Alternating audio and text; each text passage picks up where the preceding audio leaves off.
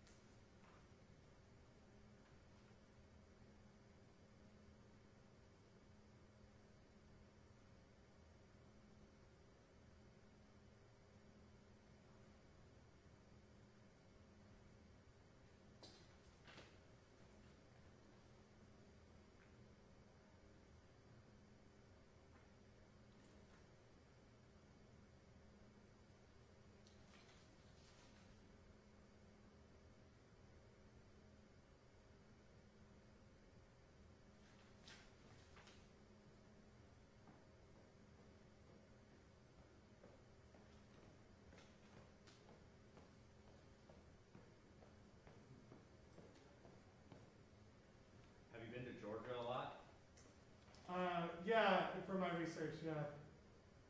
Did you get any February wine? Sure. Yeah.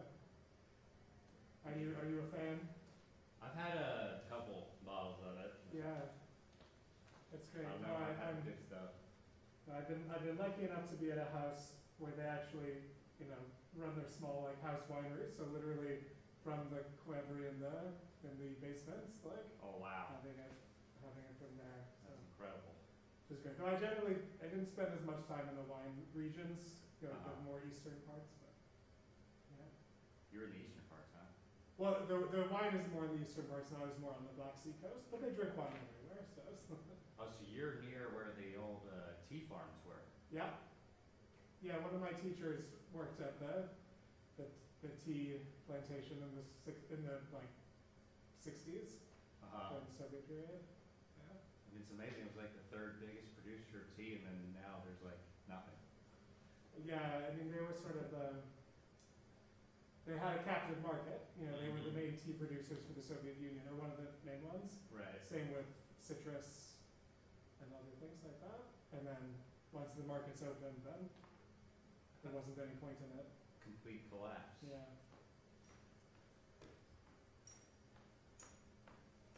I guess the product wasn't very good then. No, it's fine, but it's the question of scale versus China or India. Oh, yeah, I tried it out. The volume was a little low, but he said you could turn it up for mine. So. Okay.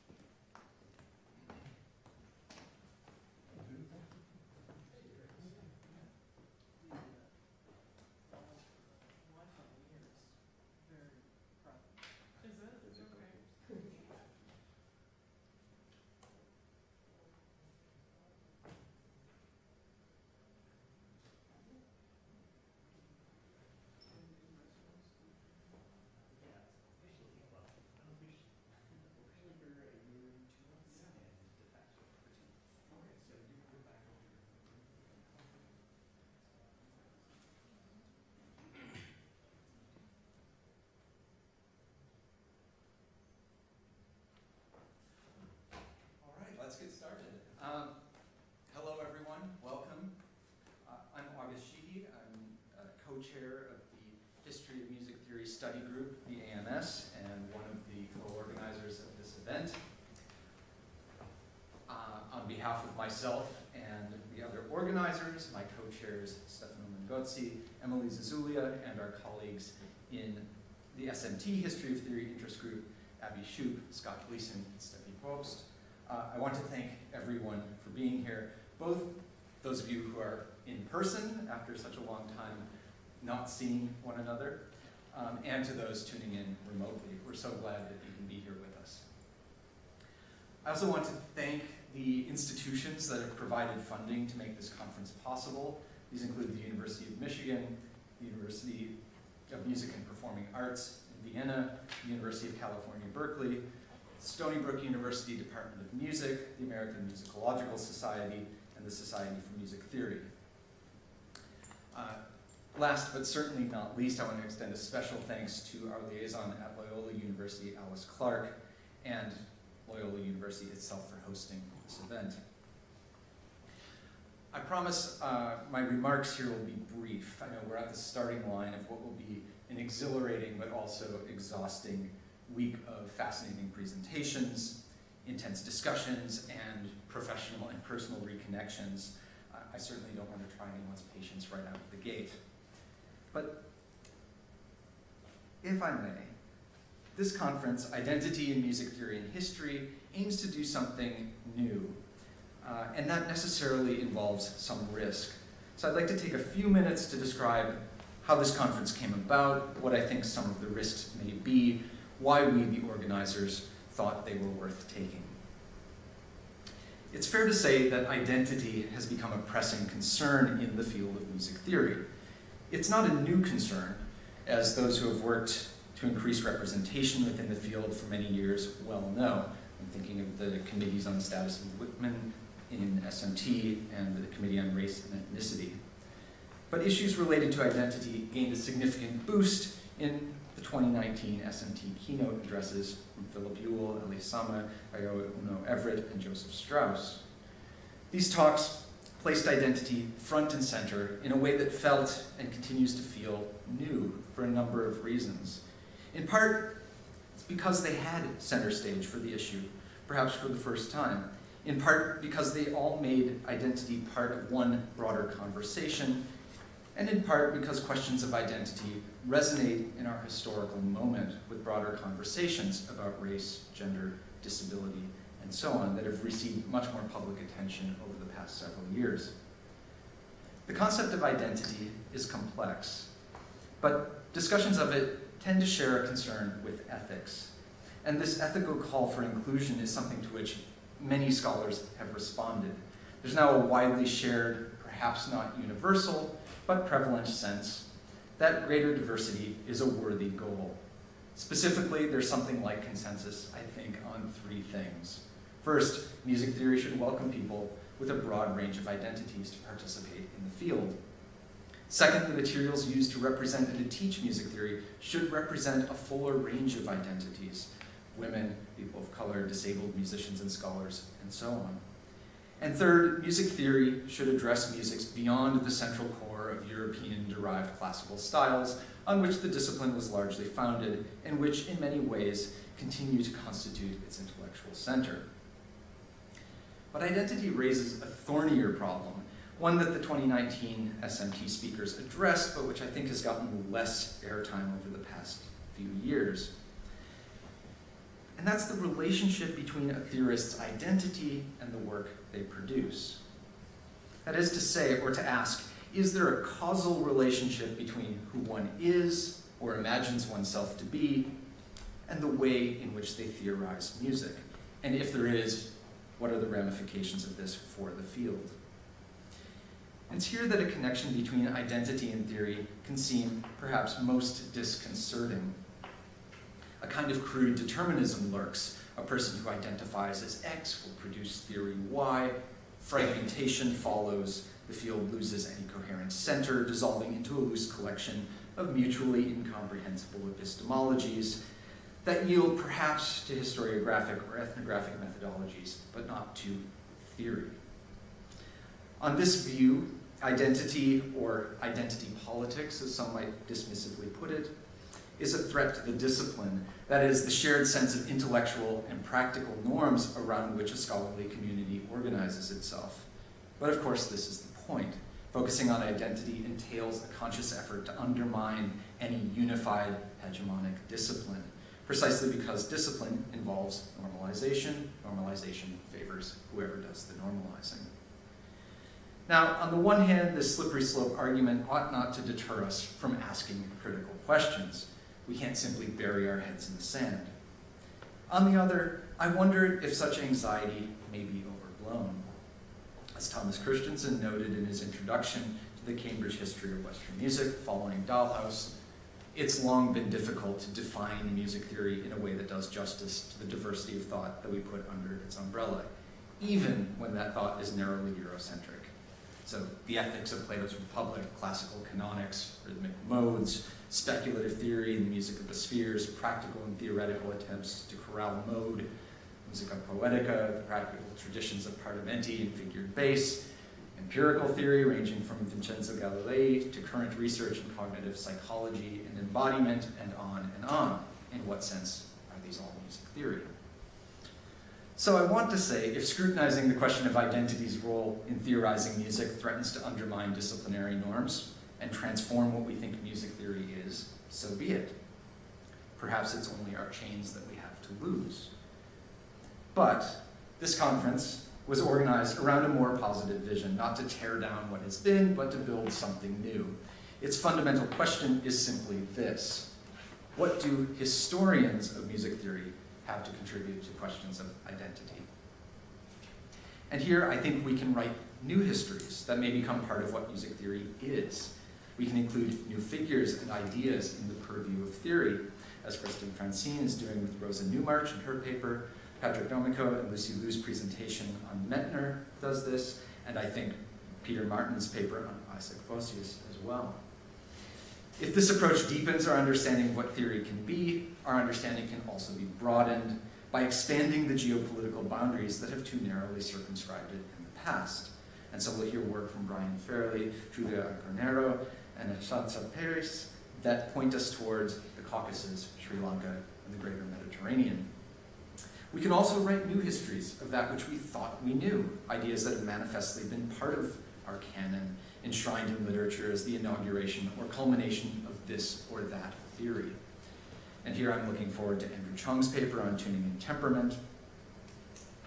And then, rather than assuming the fixity of theoretical concepts that transcend the ideas of their thinkers, the identity of their thinkers, we may ask how identity was crucial to the formation of those very concepts. And I think we may hear something along these lines in Frank Heidelberger's talk on Reichen. So what if the history of music theory is as much the stories of the people who make theory as it is a catalog and delineation of their ideas? Shifting metaphors, might we loosen the soil and prepare for the growth of new paradigms, paradigms that embrace the contingency, contestability, and sociability of music theory? Obviously, I'm not going to answer these questions, but we'll have the opportunity to discuss these ideas and more after the papers in each session, and with these ideas fresh in our minds during the roundtable discussion tomorrow morning. For now, let me just say once again that I'm excited to see this conference come to fruition and to welcome you all to Identity in Music Theory and History. Thanks.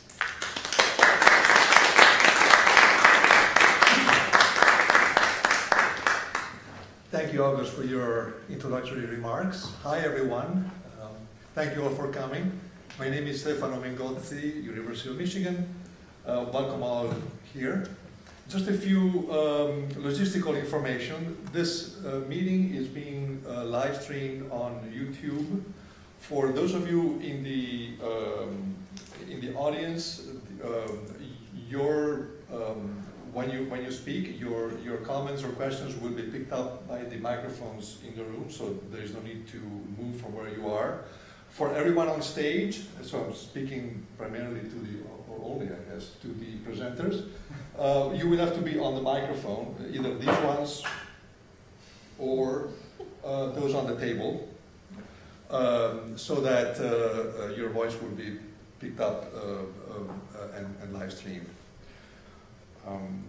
For those of you who are listening remotely, you have a chance to ask questions or comment.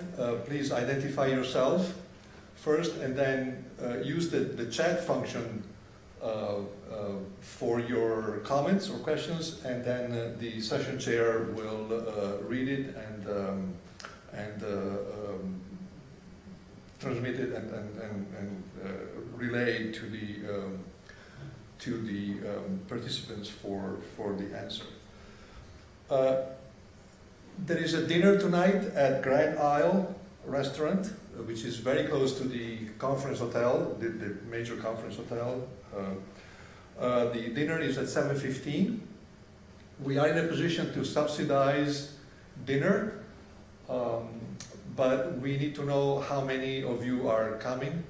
So we'll have a head count at the intermission at 4 o'clock for confirmation, and then we'll relay the information to the restaurant. So if you are considering coming, please let us know again before the evening. Finally, there are bathrooms just outside the door. You may have seen them walking in. Outside the door on the right, and then in the hallway on the left. And now I'd like to move on to the first speaker, who is actually. Why don't you come and set up? Oh, you already ready? Yeah, it's all set up. Oh, it's all set up. Okay. So the first speaker is Brian Fairley, who is a PhD candidate at New York University. He's writing a dissertation entitled Dissected Listening, a Media History of Georgian Polyphonic Recording. His work has been published in Ethnomusicology and Ethnomusicology Review, with forthcoming work in the Journal of Sonic Studies and a volume on anti-racist music theory. The title of Brian's talk is Form as Ethno-National Icon, Excavating Polyphony in the Caucasus. Let us welcome Brian Fairley.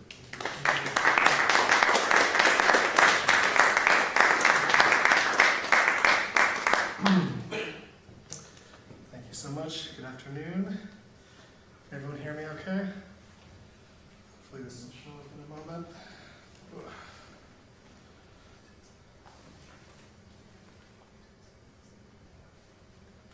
There we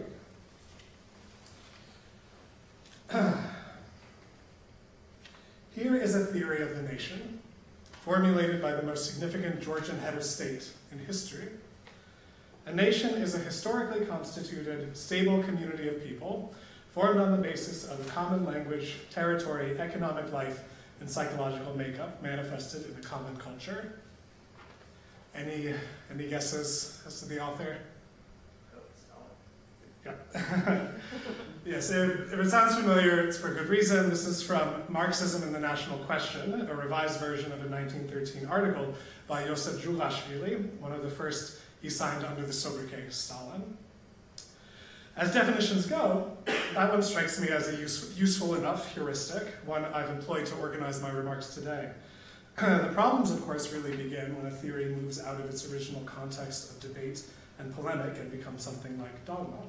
Thus, Stalin's article became a guiding framework, a sacred text even, when the Soviet Union in the 1920s and 30s set about defining the nationalities of its citizens. Far from an abstract ethnological exercise, deciding which groups met the criteria of nationhood and which belonged to various subcategories was quite literally a matter of life and death, especially when entire ethnicities would be branded as politically suspect and thousands of people deported to internal exile. The discourse around national identity in the Soviet Union and its successor states is both complicated and prone to oversimplification, though the ramifications of nationality policy are still acutely felt today. We need look no further than Ukraine and the rhetoric surrounding the linguistically or ethnically Russian regions claimed by Putin.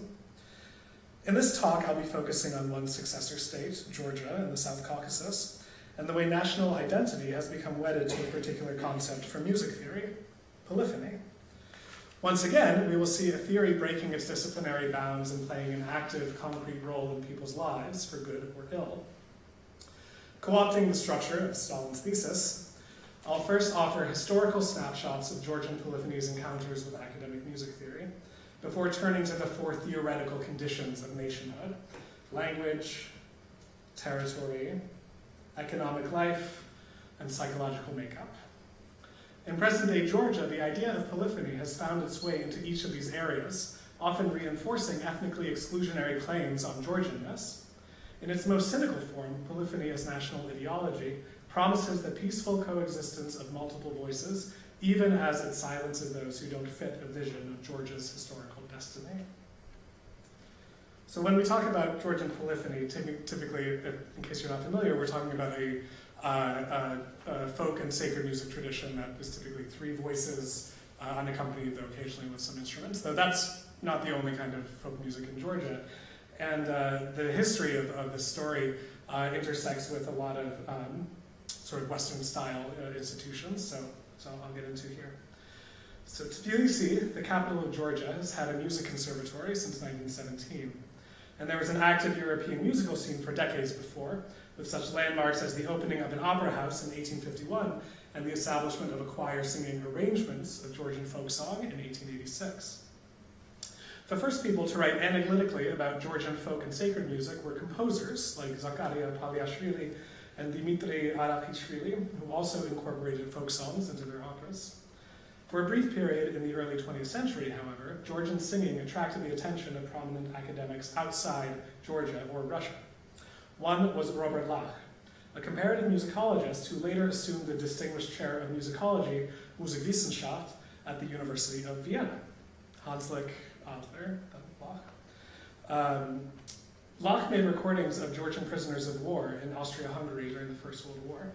He was especially struck by songs from Western Georgia, which to his ears sounded like medieval or Renaissance polyphony.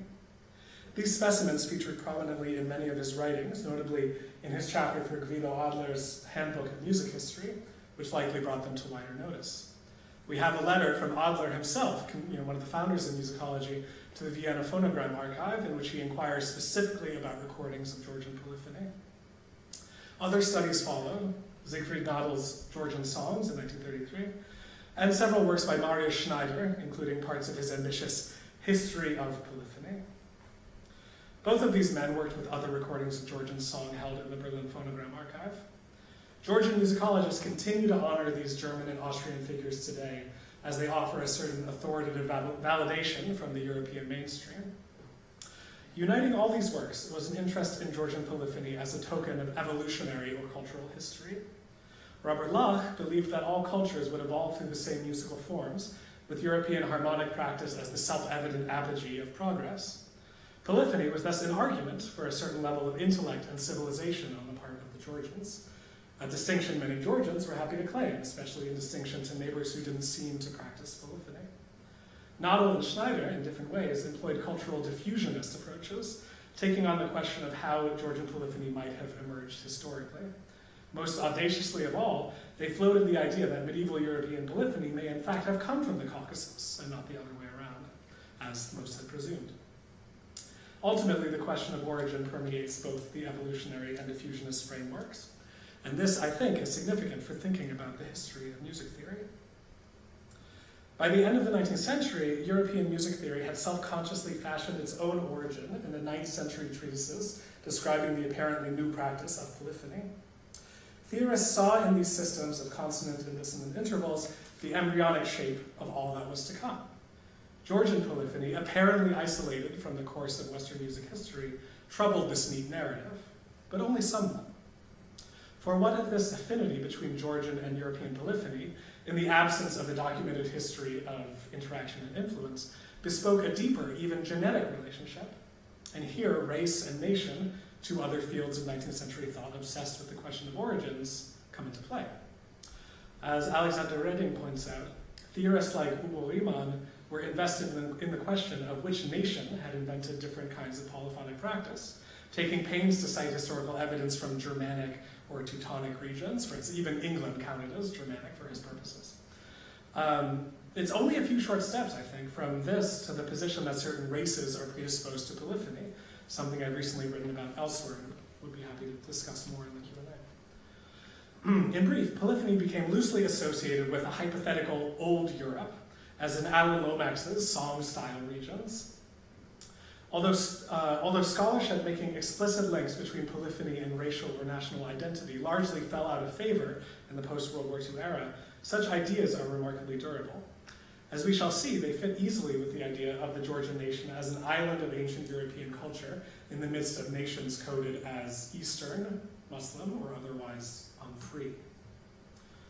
Just as an aside, there's another branch of music theoretical thinking in which Georgian music played a part, which I don't have time to develop here, but namely the so-called Leningrad polyphonic school. And for anyone interested, was a good interview published by Philip Ewell with the late Tatiana Bershadskaya discussing this tradition.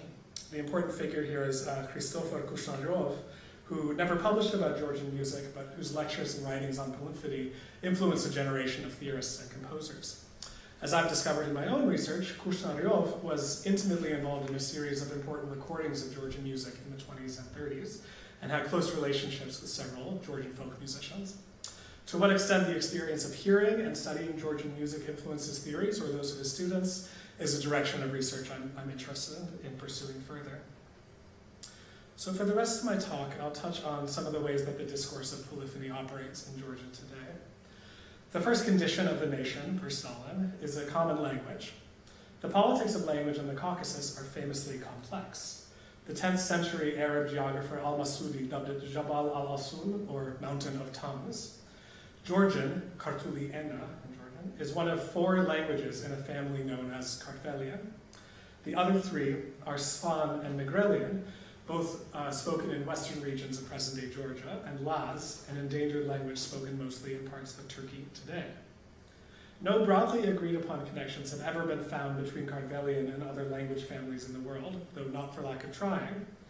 The completely unfounded idea that Georgian is somehow connected to that other famous language isolate, Basque, has the status of common sense in Georgia, thanks in part to its promotion by political figures like Zviad Gamsakhurdia, who was Georgia's first post-Soviet president and a trained philologist. In a 1990 speech titled Georgia's Spiritual Mission, he argues that Georgia, as evidenced by these far-fetched linguistic ideas, had been part of the oldest stratum of European culture since ancient times. The historian Stephen Rapp cites Gamsakhurdia and this speech in particular as a major force in shaping the Georgian national narrative.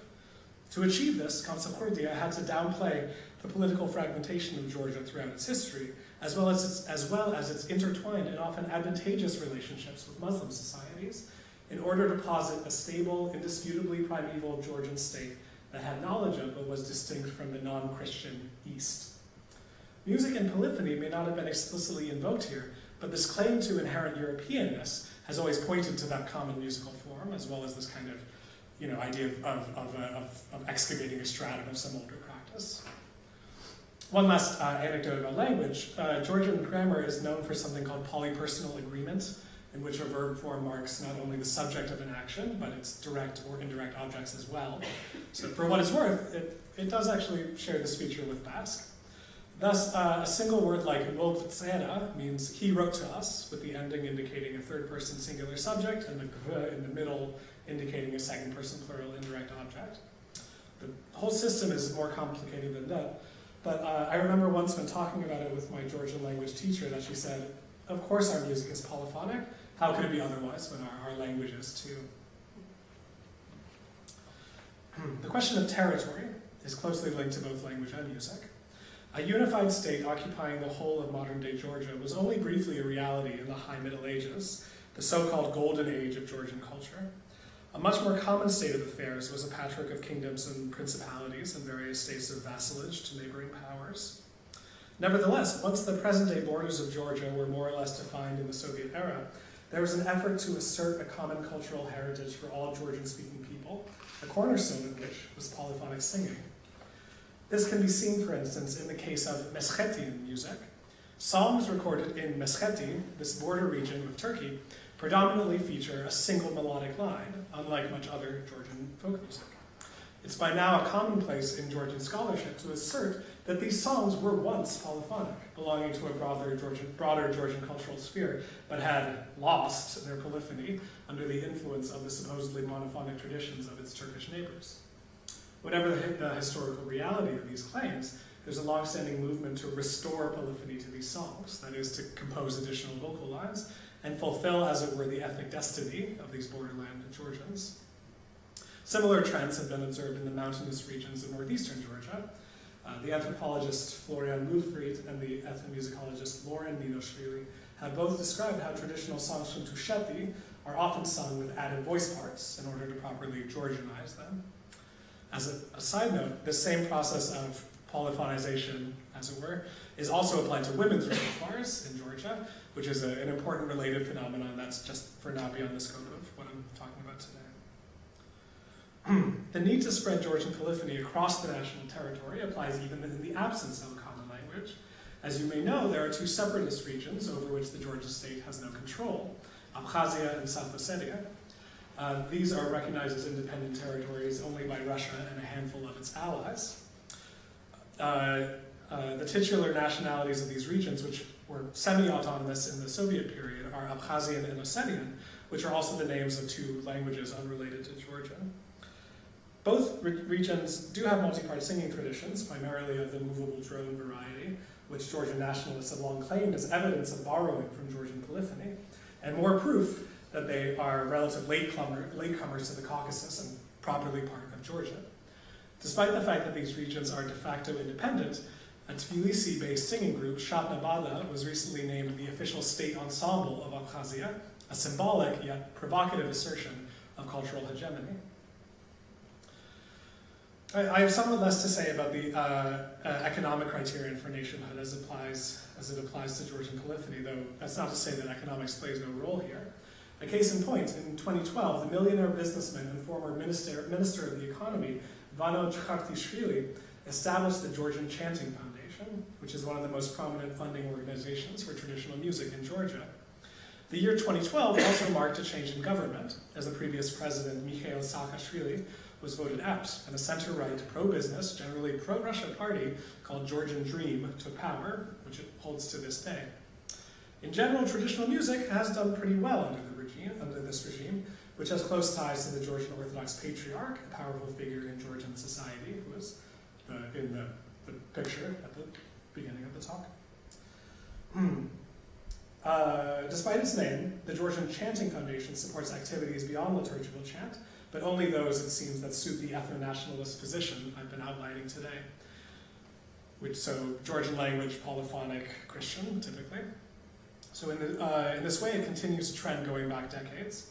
As the ethnomusicologist Nino Tsitsishvili has argued, international funding from organizations like UNESCO has disproportionately supported music fitting the Georgian polyphony mold, ignoring the music of linguistic, ethnic, and religious minorities in Georgia, many of whom have been established in the region for centuries. So lastly, we come to the most slippery and probably most enduring aspect of Stalin's theory, the idea, hardly original, that the members of a nation must share what he variously terms a national character, psychological makeup, or spiritual complexion. For many Georgians, polyphony is a quintessential feature of national character. As Rusudan Tsortsumia, director of the International Center for Traditional Polyphony at the Tbilisi Conservatory, asserts, singing in parts, quote, is more than simply a means for musical expressiveness. It embodies the specific character of Georgians' perception of the universe. When Anzor Erkomaishvili, the founder of the Rustavi Ensemble and a universally recognized public figure, received a state honor in August 2020, the president of Georgia crystallized this perspective. If not for polyphony, if not for these songs which we discovered, salvaged, and preserved for future generations, if not for this, we would not be what we are. No Georgian can say they are Georgian if they have not heard Mbravo Jamia, if they have not heard Negruli Nana or the Gurian Krimanchuli. These are all titles and genres of folk singing. If they have not listened to the sacred chants with which we worship.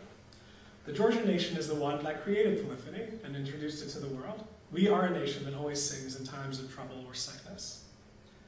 Now, it may seem simple enough to chalk this up to cultural chauvinism of the kind we're all no doubt familiar with from other contexts. But there's something curious that happens when it's not simply a genre or style that acquires the status as a national icon, but rather a theoretical category like polyphony. The anthropologist Julia Sakaria noted during her fieldwork in Georgia in the early 2000s that her interlocutors regularly cited polyphonic music as a sign that Georgians were inclusive in spirit, able to harmonize with other people. Thus, in her view, there are two imaginaries in tension here. One nationalist and exclusionary, in which polyphony is the product of a pure Georgian culture, and one inclusive, in which polyphony can be made to stand in for hybridity, multiculturalism, democracy. While I agree with her assessment, I would go farther and argue that these two imaginaries are really an inseparable dialectic pair. If the concept of polyphony had not arisen in Western music theory, it would not have such enduring prestige in Georgia, nor would it be able to make such outsized claims on universality as to seem a fitting metaphor for political participation and dialogue. We see the same process writ large, I believe, whenever democracy is claimed as the unique patrimony of Europe, often paired rhetorically with other collective achievements like symphonies. This indeed happened in a speech by President Trump in Warsaw in 2017. Georgian polyphony and its role in national ideology perhaps offers a window through which to understand this phenomenon more broadly. Meanwhile, Georgia's aspirations for membership in the EU, the ultimate recognition of Georgia's spiritual Europeanness, finds expression in some fascinating and musical ways. So, I know I'm out of time, but just at the end, I'll leave you with a bit from a performance by Shabnabada, the same group appointed state ensemble for Breakaway Abkhazia. Here they seamlessly blend a West Georgian work song with a piece you'll probably recognize, as they perform at the European Parliament in Strasbourg to open the World Forum for Democracy.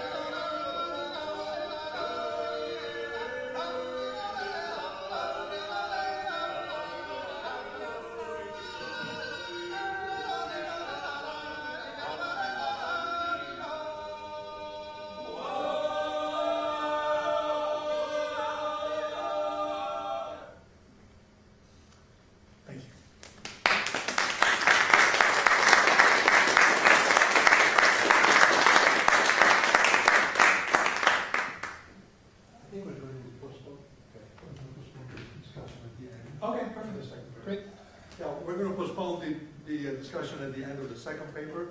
Thank you very much for a rich and fascinating paper. Our second speaker is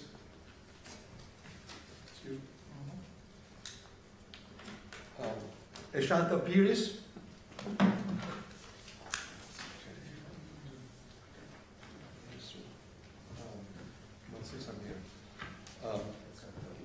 Right, okay.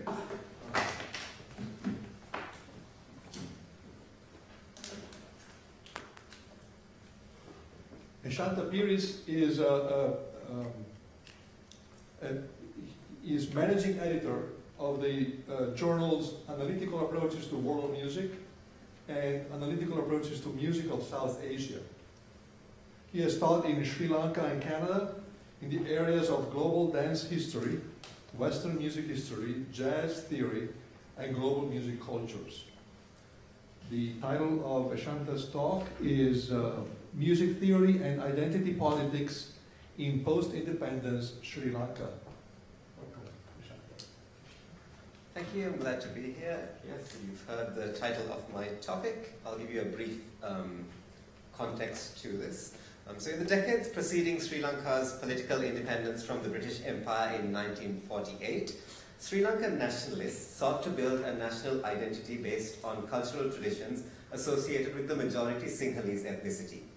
These multiple strands of anti-colonial cultural nationalism included initiatives to create a national dance form through gentrifying a ritual dance tradition, and efforts to cleanse the Sinhala language of words of European and Indian origin. In the years following national independence, two upper-class music scholars from the Sinhalese ethnic majority, Vincent Somapala and W.B. Makulolua, theorized Sinhalese folk drumming rhythms in relation to Sinhala poetic meters, and in opposition to North Indian Hindustani Thala rhythm cycles.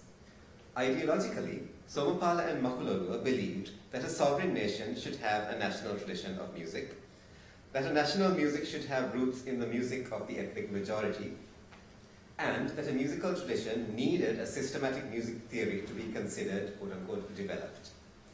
Benefiting from the majoritarian identity politics of the 1956 general election, which saw a populist Sinhalese ethno-nationalist government elected on the promise of a Sinhala-only official language policy, they disseminated their new theory of Sinhalese rhythm by embedding it in the national school curriculum.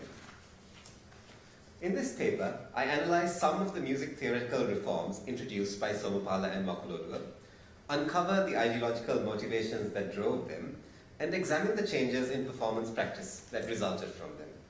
I draw connections with identity politics advisedly. After all, the most well-known Anglophone scholarship about Sri Lankan music is Jim Sykes' monograph, The Musical Gift, in which the author argues that the identity episteme in music studies is a trap that, quote, takes a hold of us and determines for us our perspectives on sound and music, even when we recognize that it fails to respect many engagements with sound throughout the world. So, given this caveat, I continue.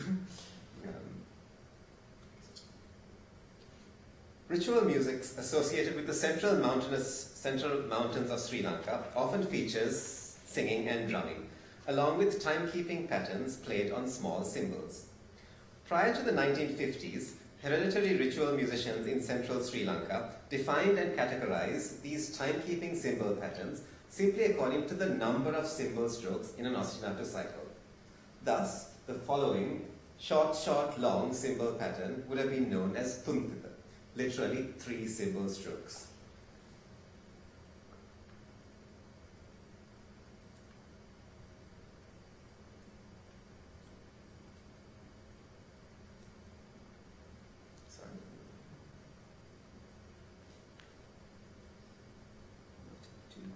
Give me a second.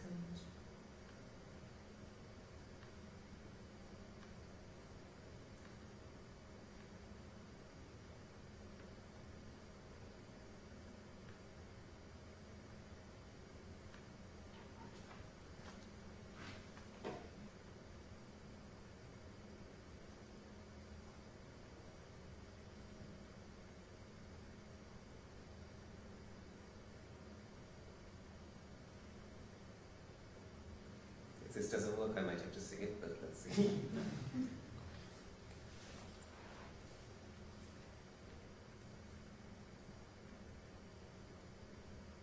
Are you on Wi-Fi? I am on Wi-Fi.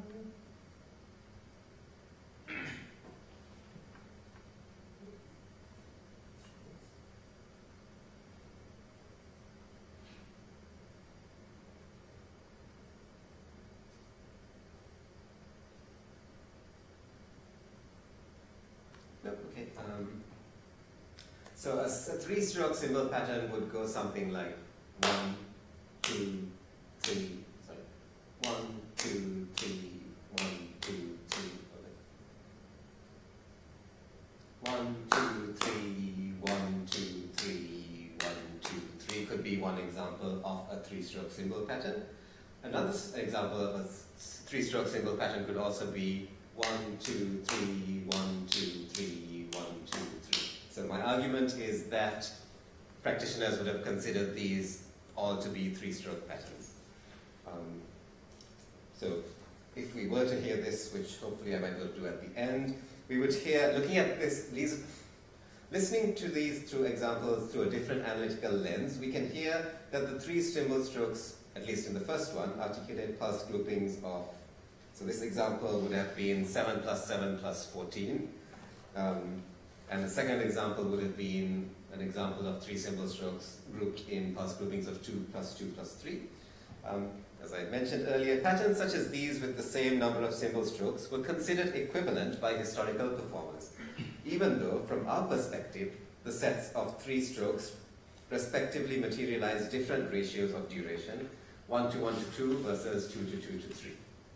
Because they were considered the same, they could even be used interchangeably in performance.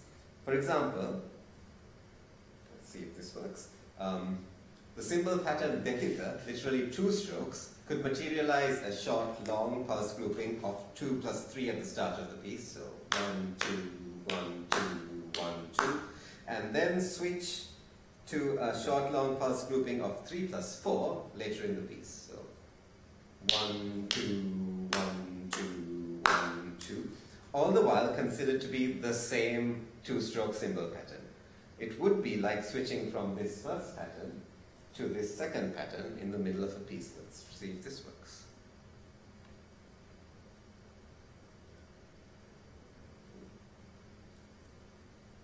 But we don't have sound, okay.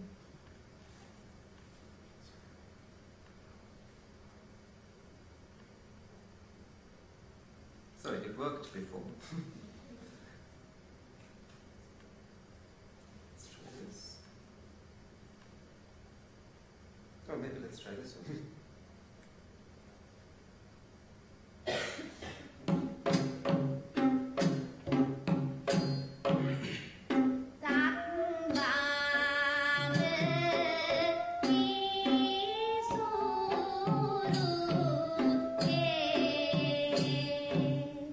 So that's the 3-stroke pattern. We could analyze it as 7 plus 7 plus 4, ratio 1 to 1 to 2. Here's another 3-stroke pattern.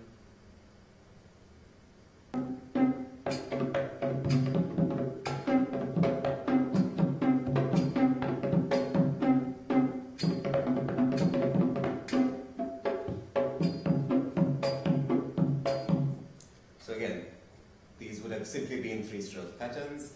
And here's my example of some 2-stroke patterns, which could have been, it would have been like switching from this first pattern to the second pattern in the middle of a piece. Here's a 2-stroke pattern.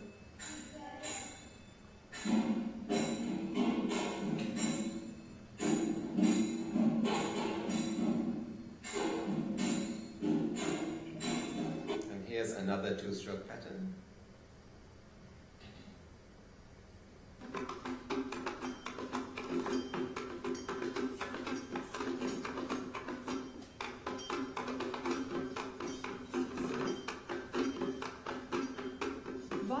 Were originally sold. So again, here's hopefully also a visual example of the type of music and dance we're talking about.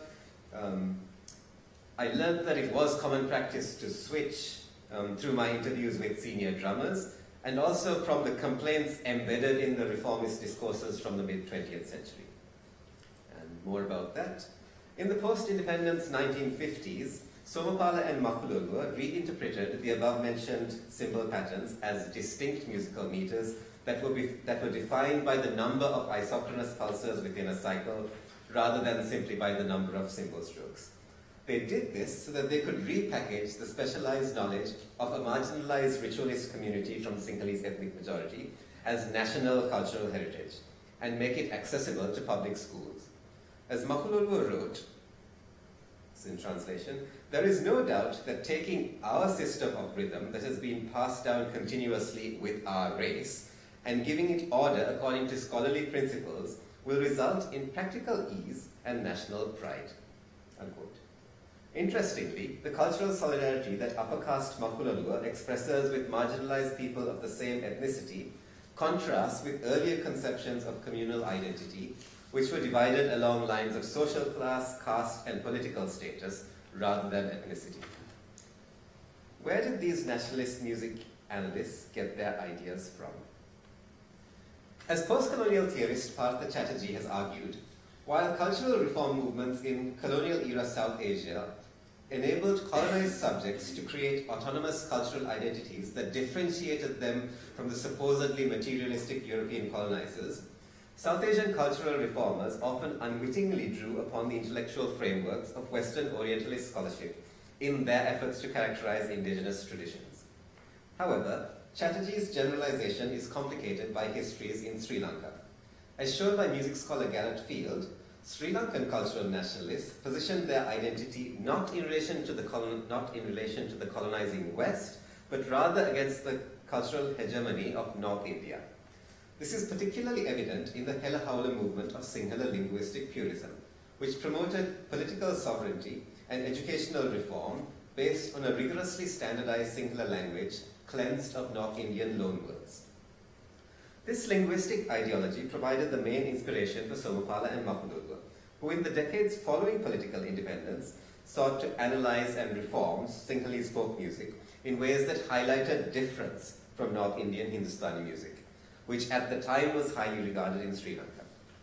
Writing in 1958, Somapala relabeled Sinhalese rhythms using terms from Sinhala poetry and redefined them in terms of the salient counts that constitute precise metered groupings of isochronous pulses, as I've shown. In doing so, he set the groundwork for a quantifiable, quote-unquote, scientific theory of Sri Lankan Sinhalese rhythm, which could stake a claim for cultural legitimacy. Somapala's descriptive theory was refined and popularized as prescriptive theory by his colleague Makululwa, who in 1962 published a treatise on the subject for use in public schools. The influence of the Sinhala language reform movement can be seen in Makululwa's desire to insulate Sinhalese music from foreign influence, in his interest in codifying Sinhalese musical syntax as the basis of a national tradition of art music, ignoring the music of ethnic minorities, and in his opposition to Indian classical music. And as I mentioned earlier, he was able to disseminate his musical theories by riding on a wave of majoritarian identity politics that sought to establish Sinhalese culture as the dominant force in the country. However, in a broader sense, Makululwa was a product of the anti-colonial cultural movements that began in India. His search for the folk roots of Sinhalese music may have been inspired by the Indian cultural nationalist Rabindranath Tagore. Makululwa's need to analyze musical structures was inspired by the Indian musicologist S.N. Ratanjankar. Further, his writings betray the ahistorical view of static folk and ritual traditions, characteristic of early 20th century Orientalist and nationalist scholarship.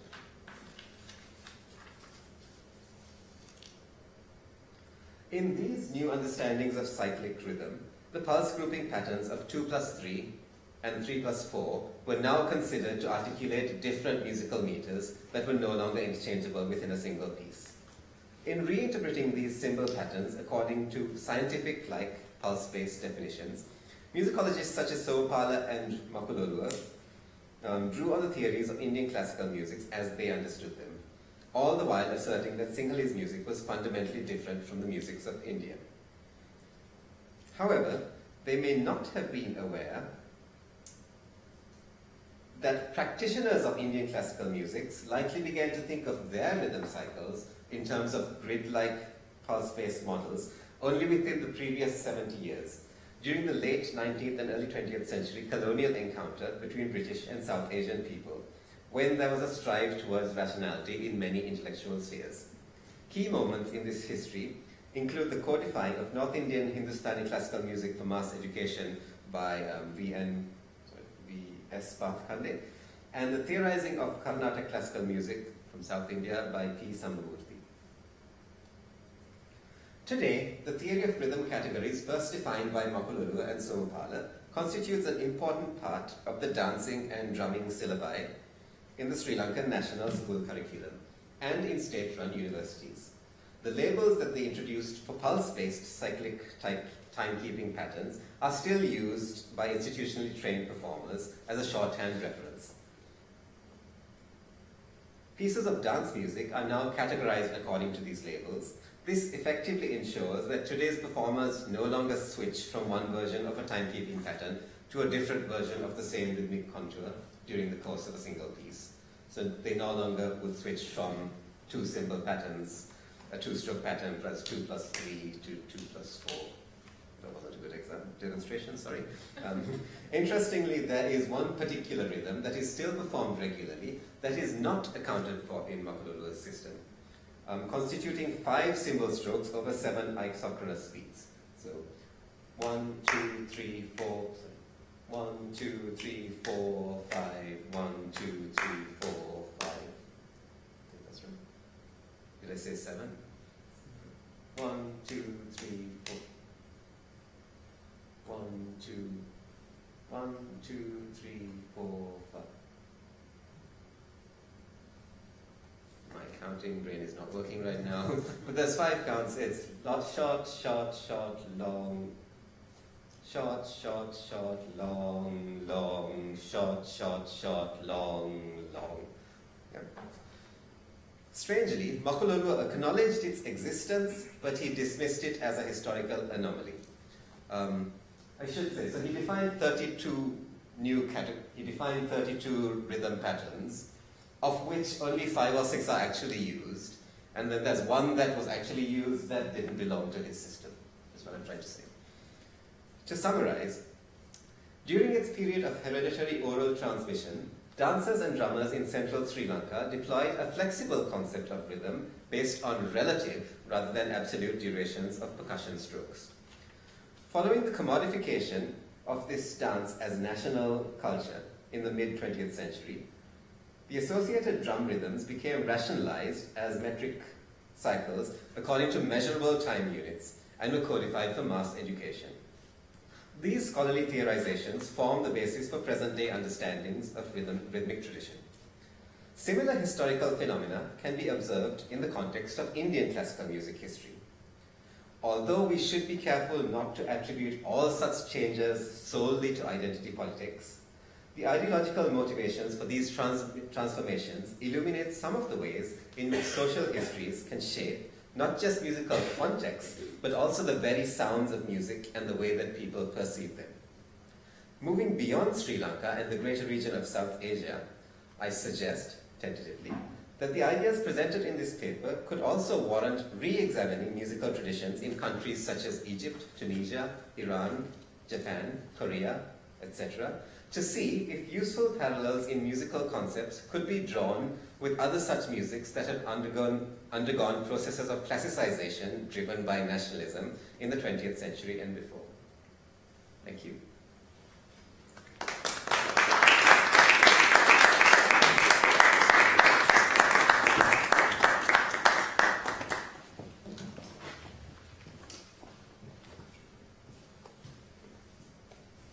Thank you very much, Ashanta. I'd like to invite the 2 speakers on the table, sorry, not on the table, to the table. And this is the time for questions from the audience here and also from those following online. Yes, Patrick. This is for Brian.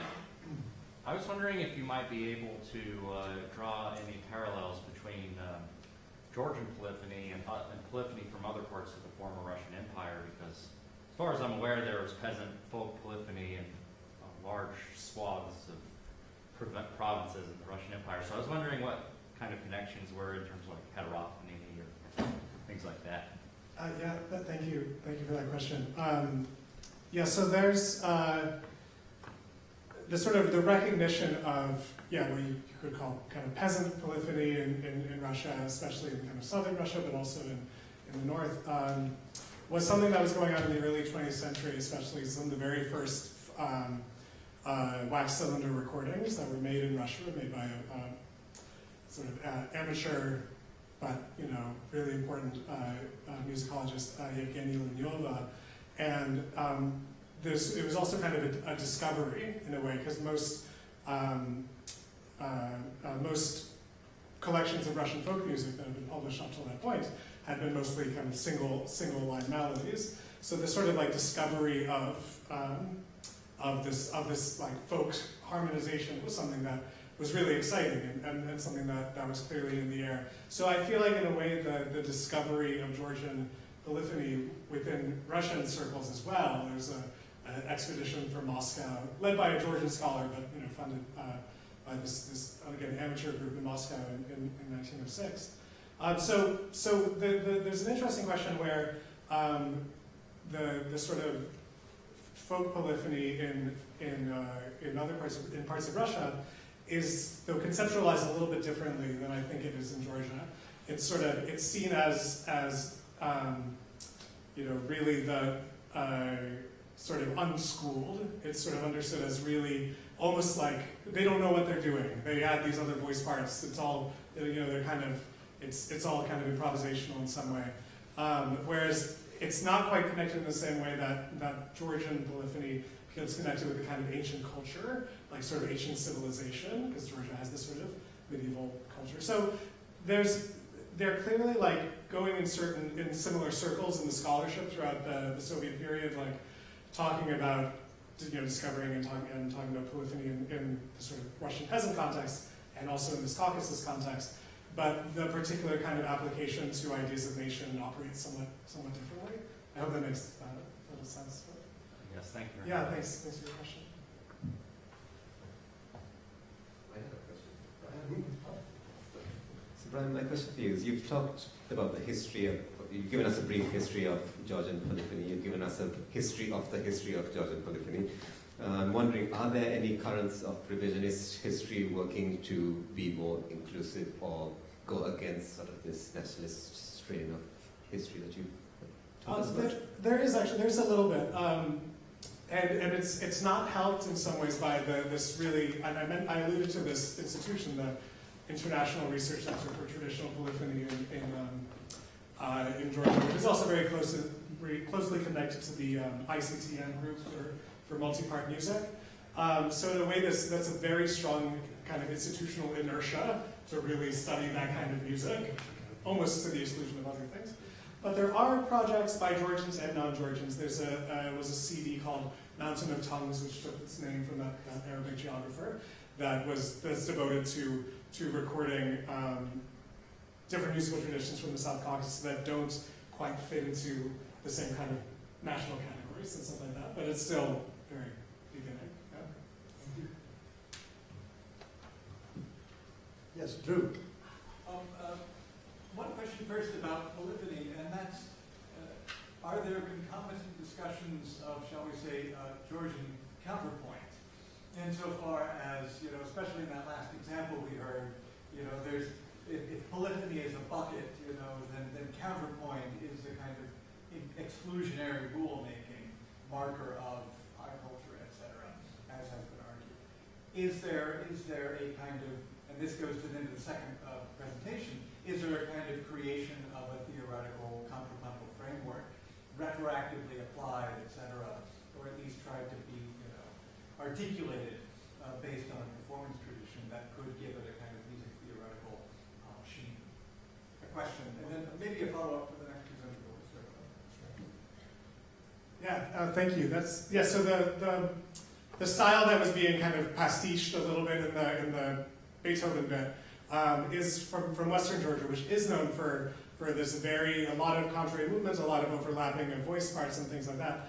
The trick though is that within Georgia, there's really a really wide variety of different practices. Some of which some of which have a single drone held, and then two kind of soloists who don't actually sing together all the time. They kind of alternate, or they sing in thirds for a little bit, and other things like that. So there's in a way a kind of a retroactive assumption of everything into some idea of polyphony. So you kind of say, oh, it's all polyphony, but there's drone polyphony and contrastive polyphony, and essentially what we would call homophony, chordal polyphony. And it's a way to sort of, I think, although yes, you could kind of pinpoint what would fit a kind of Western definition of counterpoint and what wouldn't really, what would just be some kind of parallelism. But I think what I find interesting is that constant kind of terminological slippage of like yes, maybe this doesn't quite fit polyphony, but since it's Georgian, it has to be polyphonic. Like since it's kind of within this sort of cultural sphere, then let's consider it, polyphonic for our purposes. And then so in a way that all of the good things that accrue to the idea of polyphony, of counterpoint as intellectual, as rule-based, they all kind of drift over into these other genres in some way, or their absence is noted, like in the case of the single voice music. Other questions? Yes, Peter. Peter Mark. Shanta, you kind of stole the question I was going to ask to both of you, so let me just ask your question to you now. Are there any kind of revisionist views of the Sri Lankan kind of immediate post-colonial codification that are happening within their own musical culture or music scholarship? In one sense, I'd say it tends to be current ethnomusicologists coming from sort of Western schools of ethnomusicology, looking back on this history and saying, okay, now we see that this codification is part of a broader nationalist rhetoric, which in some ways goes back to Herder in the 1900s and spreads across, which is its own complicated history. Within Sri Lanka, I don't think so, because again, part of the history, as I outlined, was it was taken from marginalized ritualists, repackaged as national culture, and now the people who are most strongly associated with this are people, institutionally trained practitioners, who are performing these dances and music on a stage. So I think sort of the codification has been successful, and there's no reason to go beyond that unless it's sort of a niche experimental musician who's trying to recover some other concepts. So I guess the short answer is the codification has been successful, and no, there's no countercurrents that I know of. Yes. Yeah. Sorry, sorry, I forgot your name now. Oh, Kristen. Kristen, thank you. Yeah, I had a quick question for Shanta. Just, you mentioned the sort of 32 rhythmic patterns, of which some are used and one exists but isn't done there. I'm just curious if you could say a bit more about the purpose of the patterns that aren't actually used. Are they sort of mathematically theoretical, or how do they fit into this system? Yeah, so maybe I should have explained that more, which I will do now. So Makulolua discovered, or he was aware of a traditional poem verse used by ritualists which referred to 32 thalam. So thalam in some Indian contexts refers to rhythmic cycles. In other folk South Asian traditions, it just refers to rhythm patterns. But either way, so there's this traditional verse that exists that says there are 32 thalam. So Makulolua figured, okay, we need to recover these 32 which were lost during colonialism. And his way of recovering it was to be like, okay, when I do combinations of 2s and 3s, I can come up with this set of 32. So he came up with a set of 32, of which, as I mentioned, 5 or 6 were still being used. So that worked perfectly well for him. And then he had to account for, or he didn't account for this other one that couldn't be created from his system of adding 2s and 3s. And so his explanation was, well, this is a version of this other one in my system of 32. So, yeah. Other questions? Oh, For Brian, thank you both for your talks. They were wonderful. It's kind of a follow-up to Drew's question. It doesn't sound as if there's, a treatise that one can go look up. It will give rules of, Georgian polyphony. But I'm wondering if you've looked at pedagogical context. Like, how is this music? What's the process of transmission of teaching? Are there rules that are implicitly codified there? And I guess the other thing is, if you have a sense of this discourse and the methods, is the dialectic of exclusive and national and inclusive and hybrid, is that evident in the pedagogy? I'll think about that second part. But in terms of the question of pedagogy and transmission, it's complicated by the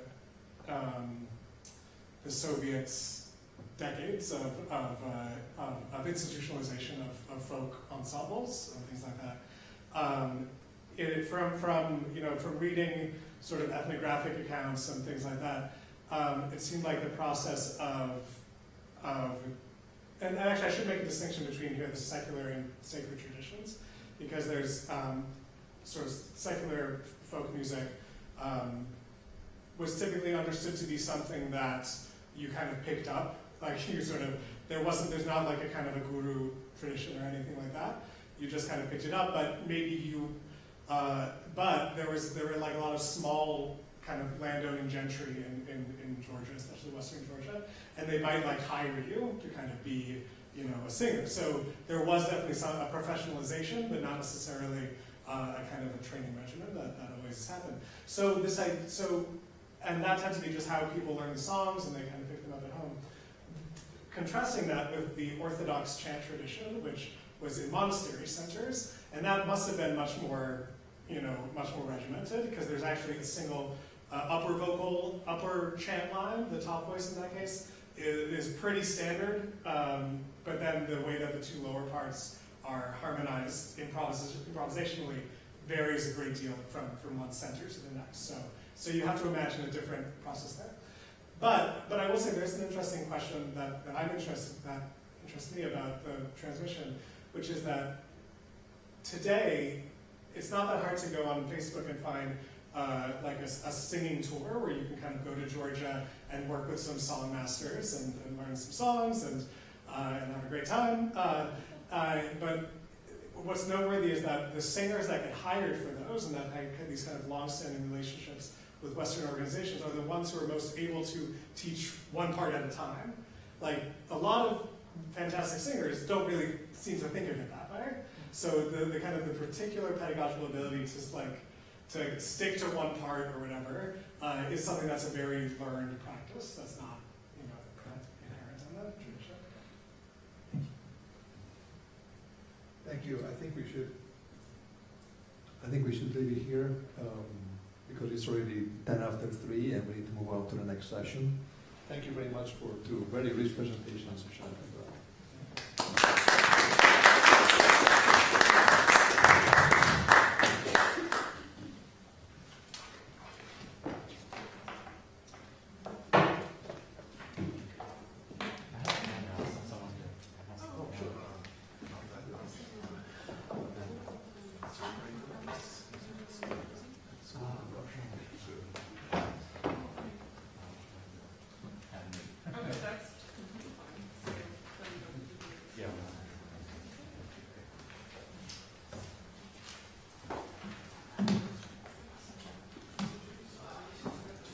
Yeah, that's right.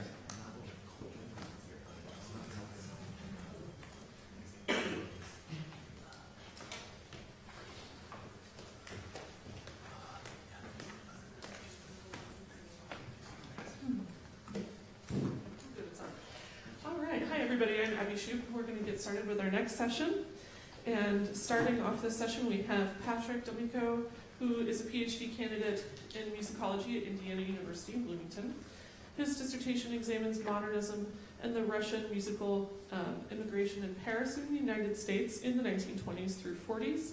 His other research on Nikolai Metner has appeared in Nikolai Metner, Music, Aesthetics, and Contexts from 2021.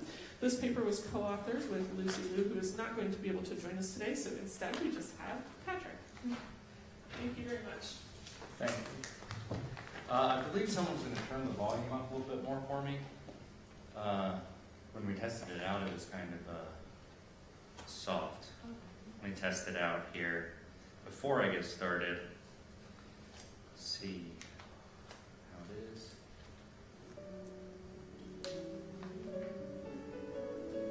I don't know if there's any way to turn it up any louder, but that, okay, all right, it's probably loud enough, I guess. Okay.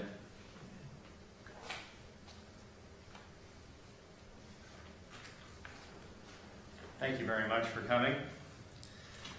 Nikolai Metner, in his 1935 book, Musik und Mode, in English, The Mood, the Muse, and the Fashion, wrote, quote, "We exiles, scattered all over the world, detached from all heritage and succession, must earn our works of art by hard labor, like miners, no longer able to pluck them like the flowers of the fields as we saunter through." He uses his experience as a Russian immigrant who fled his war-torn homeland as an allegory for the fate of a different nation, the imagined country of those few who still speak the tonal musical language. As a leading Muscovite symbolist composer prior to his immigration in 1921, Metner was surprised to find himself unknown and unwanted in the West, a West that had abandoned his cherished musical values for the latest modernist fashions, or so he thought. He felt this spiritual exile from like-minded composers as keenly as his physical exile, blaming modernism for the degeneration of the tonal musical language and the weakening of music's power to produce collective, unifying experiences. Mettner's anti-modernist book, published with the support of Rachmaninoff, staunchly defends his beliefs by presenting a unified theory of tonal music. This theory revolves around belief in a, quote, primordial song as music's divine origin. Composers, like prophets, perceive its eternal themes through sudden flashes of inspiration. Uninterrupted contemplation of these inspired themes justifies the action and work of music composition itself. Furthermore, such themes can hypnotically, quote, plunge the listener into contemplative oblivion. Yet the discordant sounds of modernism and the modern world have dulled many composers' perception of the primordial song and its themes, disconnecting their creations from music's divine, unified source. Mettner's idiosyncratic presentation of common theoretical concepts, for example, cadence, modulation, theme, and form, cannot be untangled from this cosmology and from the personal need for music to embody the unity absent from his own itinerant life. He examines the musical language and defines its senses. This is a neologism he coined to describe those elements allowing for sense or meaning and comprising music's so-called eternal laws of harmony and counterpoint. Mettner claims these senses are governed by a, quote, general law of coordination into unity, which he notes has not been put down by music theory, but which undoubtedly governs the whole macrocosm of music. This law is first illustrated in Mettner's book with a table of paired concepts, in which the terms on the right-hand column gravitate towards and encircle the terms on the left-hand column, producing unity. For Mettner, unity is not simplistic, but emerges through the proper coordination of the complexity inherent in the musical language. The most fundamental unifying sense of music is the inspired theme, which is intuited from perception of the primordial song and serves as the singular, ineffable law governing an individual work. The theme is the most simple and accessible part of the work. It unifies it and holds within itself the clue to all the subsequent complexity and variety. Each inspired theme bears all the elements and senses of the musical language. It has its own pulse rhythm, its own chiaroscuro harmony, its own breathing, cadences, and its own perspective, form. Often it needs other themes as its vassals. Suggesting them, calling them forth, it often reveals in its own flowering their seeds. Mettner employs his characteristic coordination encirclement terminology in discussions of the theme's relationship to other musical parameters, which we interpret via this chart. So this chart is our interpretation of Mettner's disparate statements on the topic. 3 elements encircle the theme: the developed thematic materials acquired through intuitive contemplation, that's the first row; the intrathematic formal functions which articulate phrases, that's the second; and the senses of harmony as governed by the interrelation of tonic and dominant in the third row.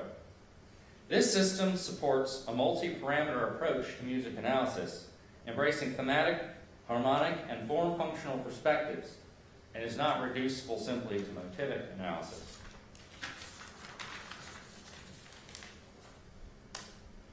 We turn to the second movement of the Sonata Idyll, Opus 56, in sonata form and composed just after Mettner published his book, to showcase the following. 1. His approach to thematic development rooted in the need to constantly return to his themes in different contexts and arrangements. 2. His idiosyncratic use of cadential and continuation functions as thematic content-bearing units, which loosen the theme's presentation, resist liquidation, and generate a pervasive developmental feel. And 3. His novel conception of the dominant as both a device capable of modulating anywhere and as a flexible tool to connect distant chromaticism back to the tonic. Mettner describes the intuition of a theme as, quote, an unexpected illumination of its image as by a flash of lightning, after which the artist need only recall it and mentally reconstruct its disappearing contours, end quote. The composer's practice of continually contemplating and reconstructing intuitive themes is illustrated in Mettner's music by specific procedures of thematic exposition and development. His thematic expositions tend to be incomplete, as if a theme cannot be wholly remembered, and his developmental techniques include many thematic recontextualizations, recombinations, and reorderings in which vassal themes are recruited to illuminate various aspects of the main theme. The sonata idyl's three-key exposition follows the standard 1-3-5 key trajectory. None of these three keys are confirmed with an authentic cadence, resulting in expositional failure due to the second subordinate theme's lack of essential expositional closure. S2 itself feels incomplete, and please see example 1. Its first 9-bar phrase heads towards an authentic cadence, evaded through elision with the next phrase. The same melody then recurs over a chromatically descending bass, with its final cadential progression twice repeated before halting on a G minor added 6th chord. This prepares the surprise imitative recall of the main theme in G minor to tonic minor, blocking the attainment of the EEC and preventing S2 from achieving tonal stability or rhetorical solidity. Indeed, no cadence appears at all to close the exposition, as tonic minor slips down a 5th to C dominant 7th. Let's listen to S2 in the exposition.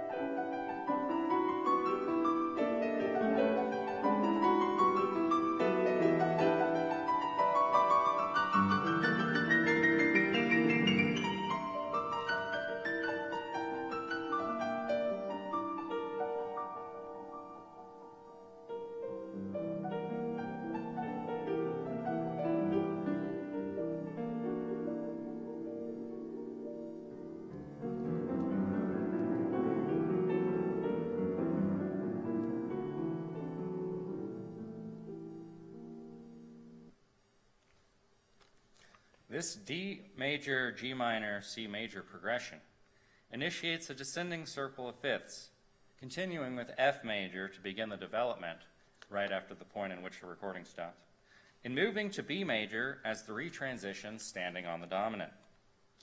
The next step, E minor, happens to be the key of the first subordinate theme down a fifth, and Mettner takes advantage of this to bring back S1 verbatim as the start of the recapitulation. S1 is not followed by S2, but by the return of the main theme in the tonic, reordering the recapitulation's themes and confounding the forward rotational logic expected of sonata form.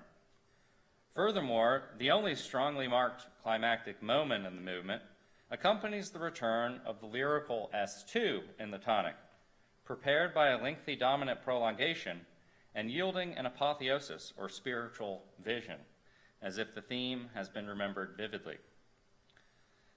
S2's melody is recapitulated as a complete 8-bar phrase, this time attaining a PAC in the tonic.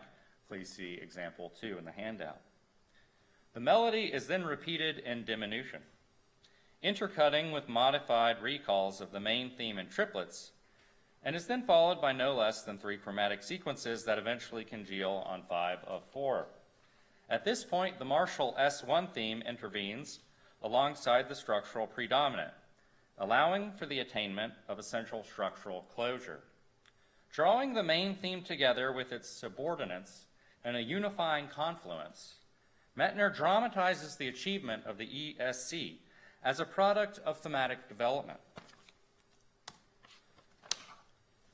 Mettner asserts that the building blocks of phrases and longer forms derive from the primordial song and its eternal laws of harmony, which, quote, determine the fundamental senses of form construction, define the strong beat, and determine the place of form, standstill, departure, return, beginning, middle, end, etc., end quote. Of these Kaplinian formal functions, the cadence takes on the primary role of coordinating force, in Mettner's terminology, by demarcating various levels of form. Quote, the cadence is not a conventional bow. It is not dictated by the rules of politeness. It is imposed by the law that governs the breathing of musical thought. It does not impede that breathing.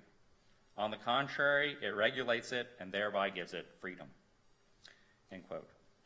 By regulating music's phrase structure, cadences, quote, determine the fundamental constructions of form, phrases, periods, binary song form, etc., yet at the same time efface the boundary lines and postpone the completion of form, thereby opening it up for a still wider perspective, end quote.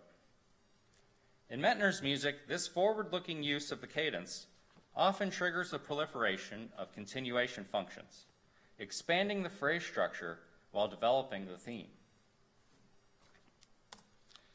The sonata idyl's main theme area, please see example 3, begins with an asymmetrical 3-bar compound basic idea, followed by a 4-bar continuation, which cadences on minor 2, resulting in a modulating 7-bar sentence. Without a prior cadence and tonic, this PAC on 2 actually propels the larger compound phrase forward and accentuates the theme's modal qualities.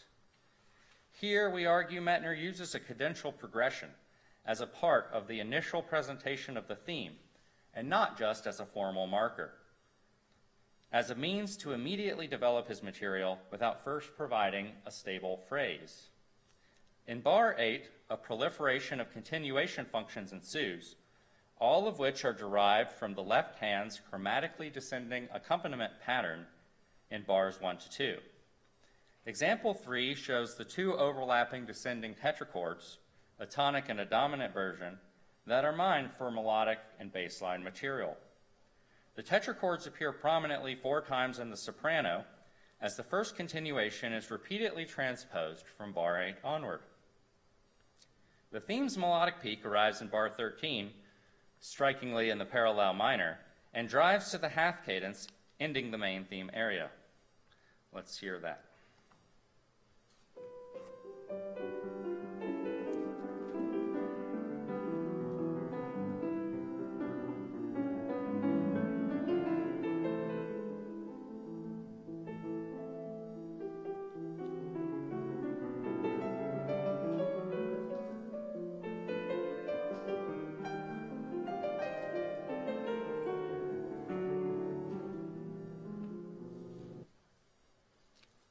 In the span of only 15 bars, Mettner obsessively revisits elements derived from his compound basic idea and its continuation, building his main theme through the accretion of small recursive variations. Indeed, the choice here to write a brief modulating sentence followed by transpositions of continuation-derived fragments is unusual for a main theme, a conventionally tight-knit space. The loosening strategies typical of continuation units are used to develop the theme's melodic and harmonic tendencies right away.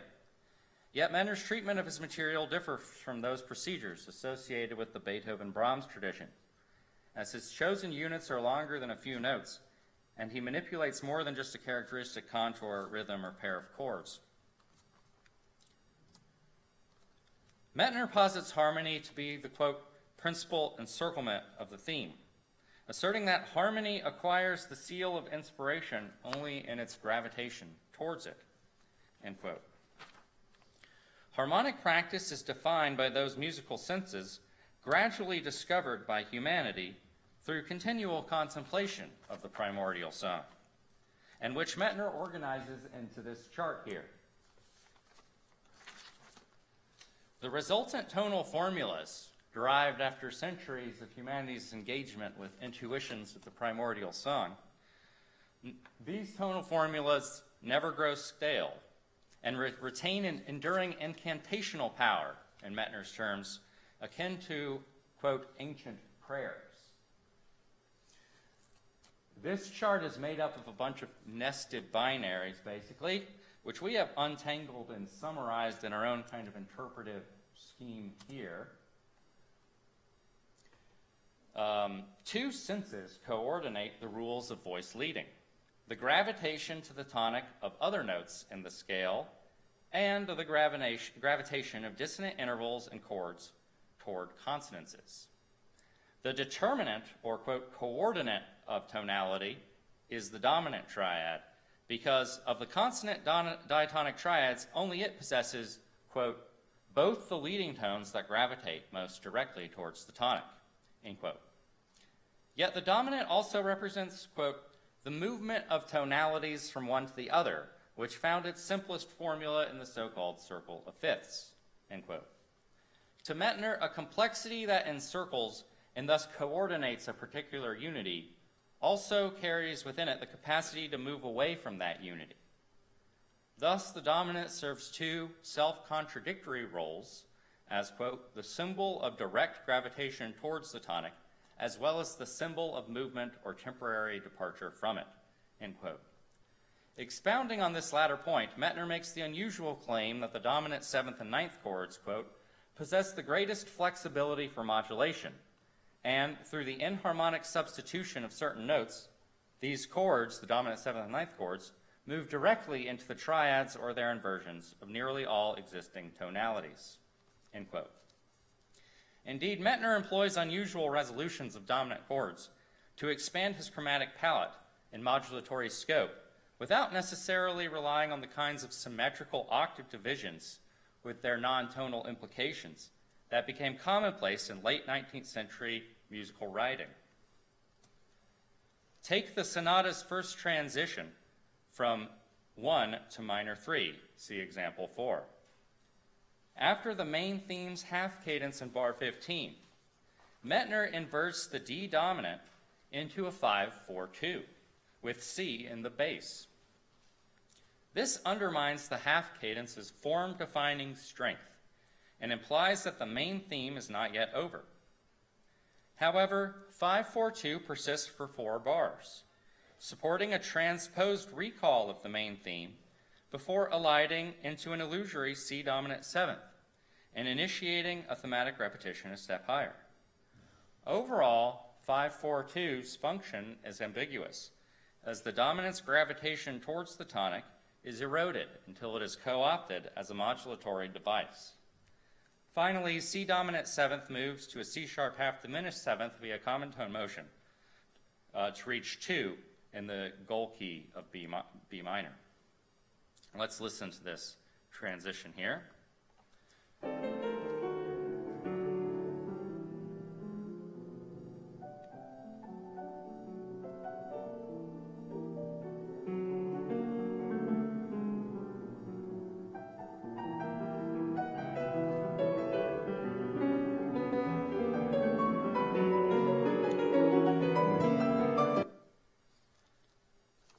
In Mettner's thinking, chromaticism must always encircle the unifying tonic key.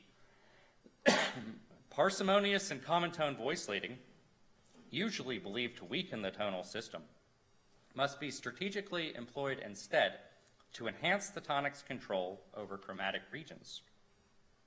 For example, Mettner often indulges in chromatically fluid cadences, which maneuver as far away as possible from the tonic and back in a highly compressed time span. In these instances, the dominant serves less as a major arrival point and more as the coordinating bridge between such remote areas and the tonic. A short post-ESC cadential passage will illustrate this point. See example 5. Here we quickly move a tritone away from the tonic and back within the span of only 2 bars. The rapid remote tonicizations create a tonally disorienting effect. C minor, minor 4, initiates a chromatic predominant region prolonged through smooth 5-6 exchanges and leading to a remote D-flat major triad sounding as 4 in the locally tonicized key of A-flat. Returning home requires enharmonic trickery. The consonant D-flat in the bass turns into a dissonant chordal 7th once E-flat is introduced above it. This E-flat dominant 4-2 is then reinterpreted, with D-flat becoming C-sharp, as a German diminished third, sharing 2 common tones with C minor, which easily resolves to the home key dominant. In a nutshell, Mettner's preoccupation with harnessing chromatic voice leading to create novel cadential formulae is put on display. Let's hear that.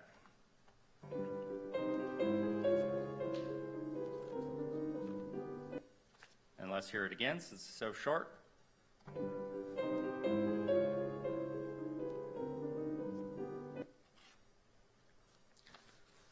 In conclusion, Mettner was one of the last European composers to experience tonality as a universal practice and perceive modernism to be not an expansion of expressive devices, but as the disintegration of a communal language and identity, producing a metaphysical feeling of exile, compounding the sense of loss produced by his physical immigration.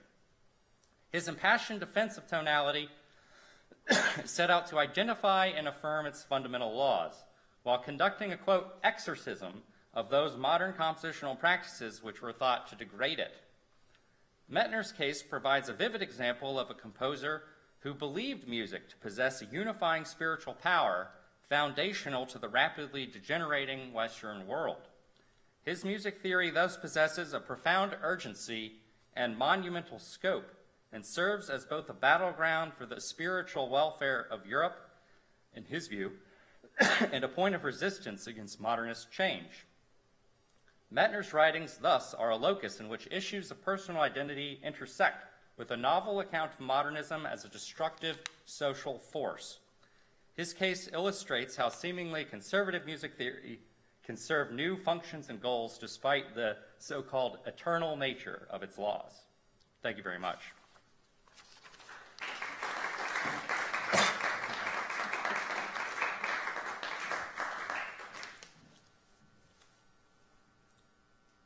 Okay, thank you so much for that. And why don't we follow the same format as the previous session? So we'll hold our questions until the end.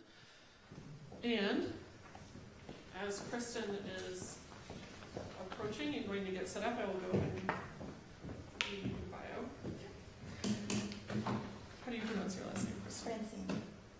Oh, sorry, Francine. Thank you.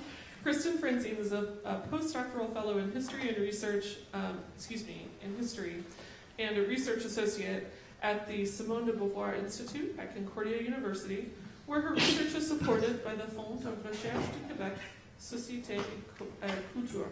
Her book, Imagining Musical Pasts, The Queer Literary Musicology of Vernon Lee, Rosa Newmarch, and Edward Prime Stevenson, is forthcoming from Clemson University Press. Let's welcome Kristen.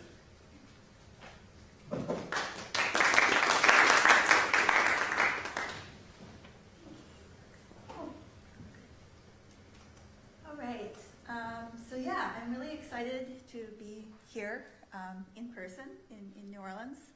And I'm also just really happy kind of to echo some of August's comments at the beginning to think more deeply about the idea of the ways in which a scholar's identity and sort of historical context might influence the sorts of work that they produce. And I think it'll be a really interesting through line, I think, through several of the papers today and tomorrow, and at some of the history of theory and history of musicology things going on at the larger conference later this week.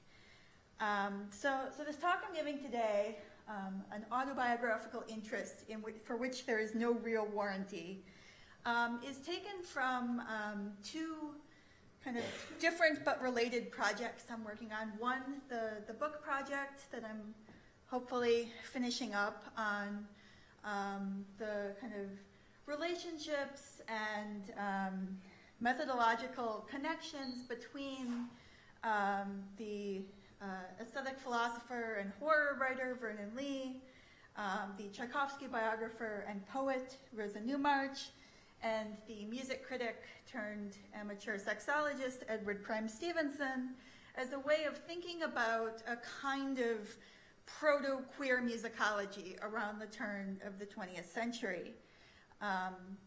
And then sort of the project I am very slowly moving into is a broader history of gossip and unreliable sources within the sort of European composer biography, using in particular the case of Antonio Salieri as a sort of case study in unreliable biographical sources and biofiction. And in my talk today, I'm going to look at Newmarch's writings on music that has to do with the deaths of Mozart and Tchaikovsky as one example of how she, as a figure who was both celebrated and marginalized within early 20th century British musicology and public music theory, kind of grappled with questions of reliability and authorial intent in writing about some of these works. So in my talk today, I'll sort of give a brief overview of some kind of scholarship on the history of gossip in the last 20 years and kind of what that might have to do with music. I'll explore a rare example of Newmarch's reflections on her role as an analyst. She very famously wrote a collection of program notes originally for the proms that were later published as a kind of home education guide, as it were, to thinking about things like musical form. And then I'll turn to her commentary to her translation of Rimsky-Korsakov's Mozart and Salieri, and the passage on La Pathétique in her first Tchaikovsky biography, to think about how she grapples with historical gossip as both a very strong skeptic and also someone who is aware that her reading public, especially her non-academic public, is very invested in some of these sensational stories. And I'll conclude with some preliminary thoughts about the role identity plays both for Newmarch in her works and also among some of her more famous readers. So, why am I talking about gossip? For the one thing, in my work on kind of the early proto-history, if you will, of queer musicology, questions of unreliable sources and counter-narratives and unexpected claims crop up a lot when you have communities and people looking for histories kind of outside of established structures. And I'm especially here drawing from the work of art historian Gavin Butt and queer theorist Jose Esteban Munoz in thinking about sort of community functions of gossip in kind of particular artistic circles. But I also just briefly want to mention that it's also important to think about the political functions of gossip as both a tool of political resistance, as Louise White talks about in colonial and post-colonial Africa, and also a tool of political control, as Matthew Elias's recent book on J. Edgar Hoover, Joe McCarthy, and Roy Cohn's attempts to both control gossip about their masculinity and sexuality while also weaponizing very similar gossip directed against others demonstrates. And musical gossip, I argue, links a person or a community's emotional connection with a particular performer or work, very broadly defined, to ideas of not just community membership, but also an appeal to secret or hidden or esoteric knowledge. And I think that's something I think any of us who have taught a music appreciation or a first-year theory class can relate to. This, oftentimes I think our students think we have secret or esoteric or hidden knowledge to impart to them. And one of the folks who's done a lot of work on this with regards to more recent musical gossip is Paula Harper, who is in the process of publishing a paper she gave at SAM a couple years ago about the conspiracy theories surrounding queer readings of Taylor Swift's music on social media. So, turning to Rosa Newmarch. As I mentioned, Newmarch was best known during her lifetime as an author of program notes and a scholar of Russian and Eastern European musics, in particular her voluminous writings on the life and works and writings and letters of Tchaikovsky. And I was really excited in sort of, after reading a great deal of her musicology, to come across a reference to this very short article she wrote for the Chesterian magazine on being what she called a program writer. She's thinking in terms of program notes for the general public, but I think a lot of what she writes we might also think of as in some ways applicable to music theorists and musicologists, particularly those operating kind of between academic and public spheres. And this article also functions as a form of advertising Newmarch's public theory as she sort of begins talking about how she got into writing program notes and how there was some debate amongst her colleagues and editors as to whether or not a woman could handle doing that. But she also mentions early on in this article that she has a collection of her program notes kind of coming out soon. Very aware of her intended reader. But what I'm excited about kind of in this article is the way she positions herself as she puts it, annotator in relation to both the musical public, viewing the annotator as a sort of invisible figure who is less visible to the audience than the instrument porters and piano tuners. And also in relation to the composer. And this is something that comes up kind of a great deal in her Tchaikovsky scholarship, the sort of connections between sort of her writing a life of Tchaikovsky and also wanting to let his letters and diaries and music criticism kind of speak for themselves. And here, I really want to draw your attention to the line about cautiously led on by the theorist. The composer will make psychological revelations and give up clues that are invaluable. And if the annotator refrains from catechizing and remembers that hints are not facts, he will certainly find himself in a better position when he comes to look into a brand new, unperformed score. And it's interesting here that Newmarch is talking about the annotator theoretically working with new scores, as much of her own writings had to do with canonical music, as she sort of alludes to at the start of the next paragraph, how much more explicit Beethoven might have been if he had come in contact with the right sort of programmist. And the relationship between sort of composers, particularly living composers, and the programmist is beyond the scope of this paper, but I'm happy to perhaps theorize about that more during the discussion. So I'd like to turn now to two instances of Newmarch engaging with some hints that are definitely not facts, as far as her engagement with Rimsky-Korsakov's adaptation of Pushkin's tragedy, Mozart and Salieri, and the rumors, very popular in Britain during her lifetime, of Tchaikovsky's alleged suicide.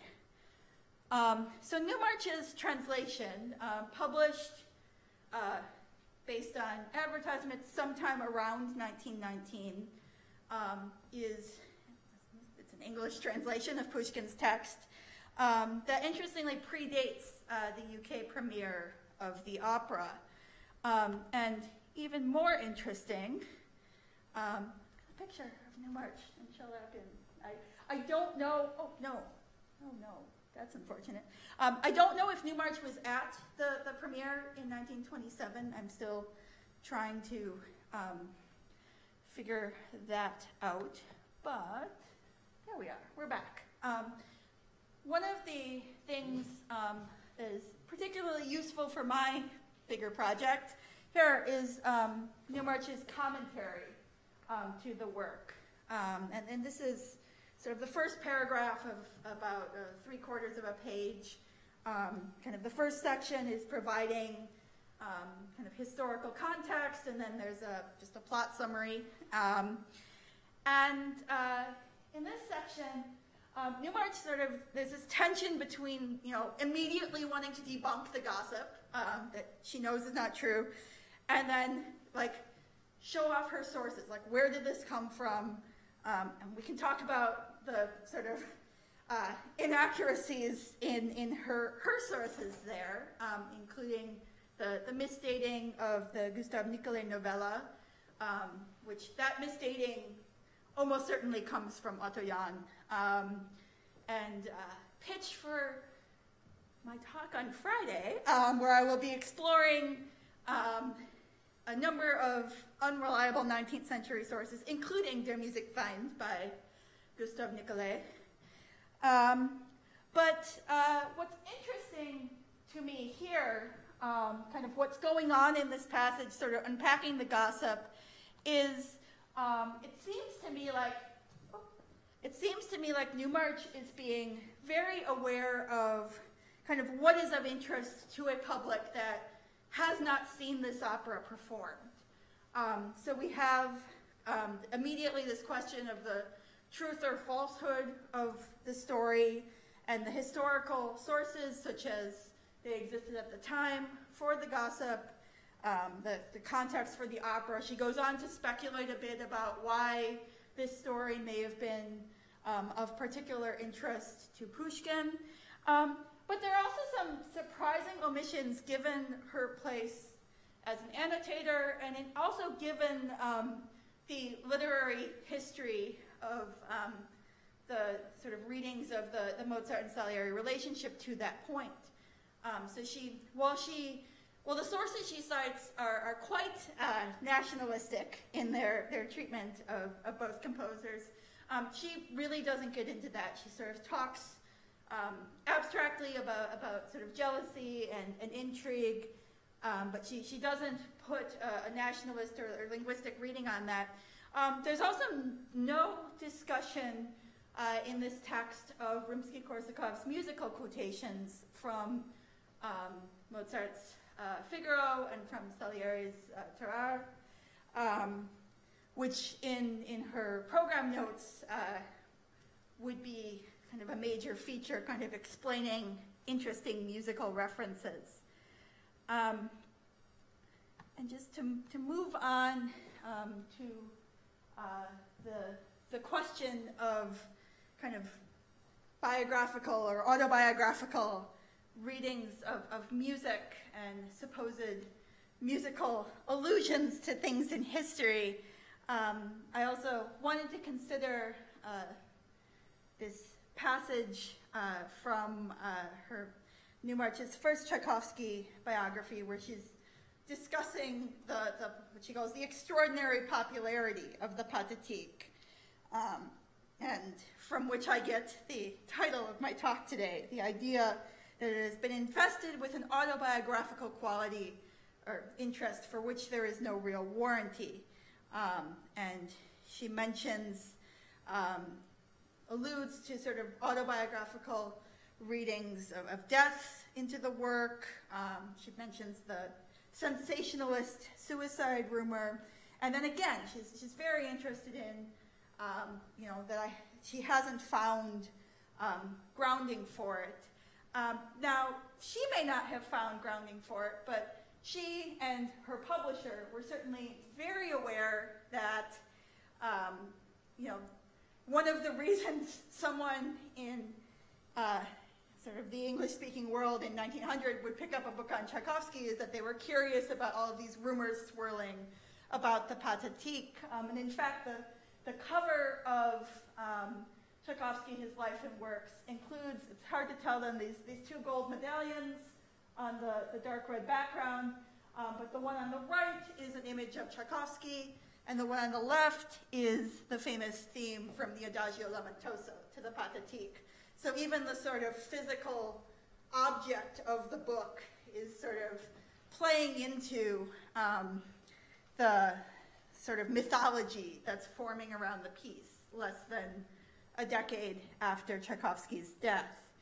And in the sort of extant scholarship on New March, to which I am also contributing, there's a great deal of discussion about what she may or may not have known or have been told about Tchaikovsky's sexuality. Malcolm Hamrick Brown floats the idea in 2002 that she was probably told something but sort of politely declined to mention it.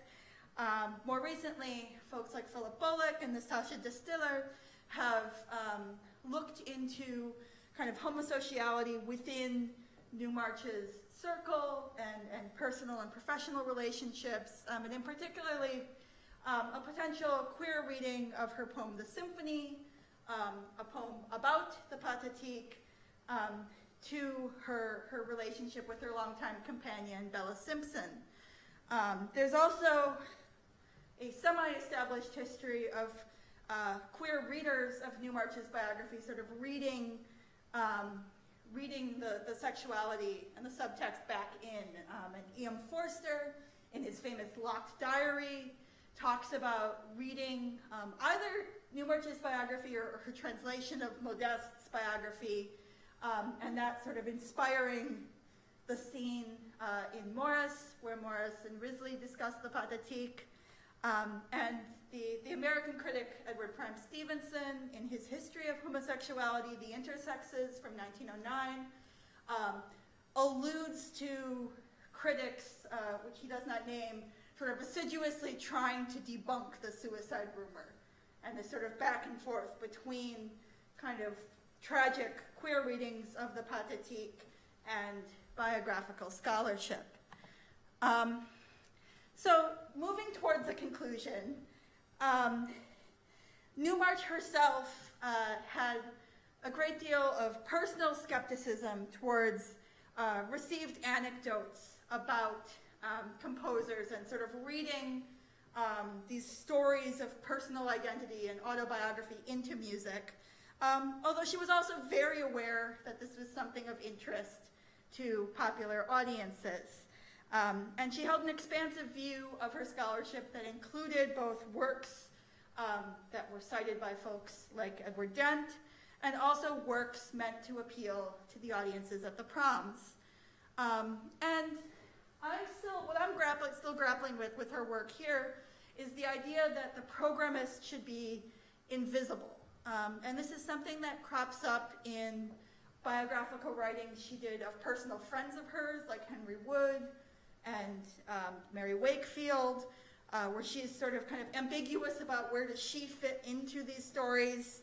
And it also matches up with contemporary descriptions of her creative writing. So the French critic Charles Chassé described her sonnet cycles as finally being her own song to sing, rather than scholarship on other people's works.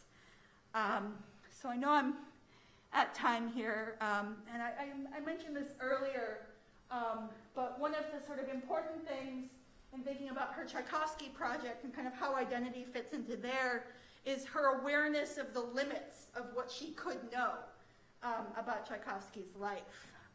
So she very much wanted to let his writings speak for themselves, but she also was aware that there were archival materials that the family would not let researchers see. And so, yeah, I'm just sort of grappling with what does this all mean, and sort of how does kind of her place as a possibly queer woman in music history and theory kind of fit into all of these big questions we're asking about identity and history and theory. So, thank you.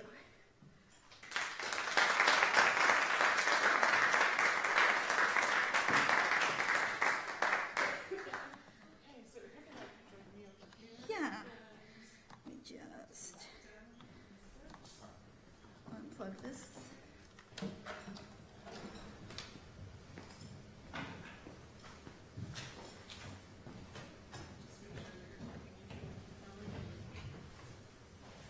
We have a few minutes for questions before our break.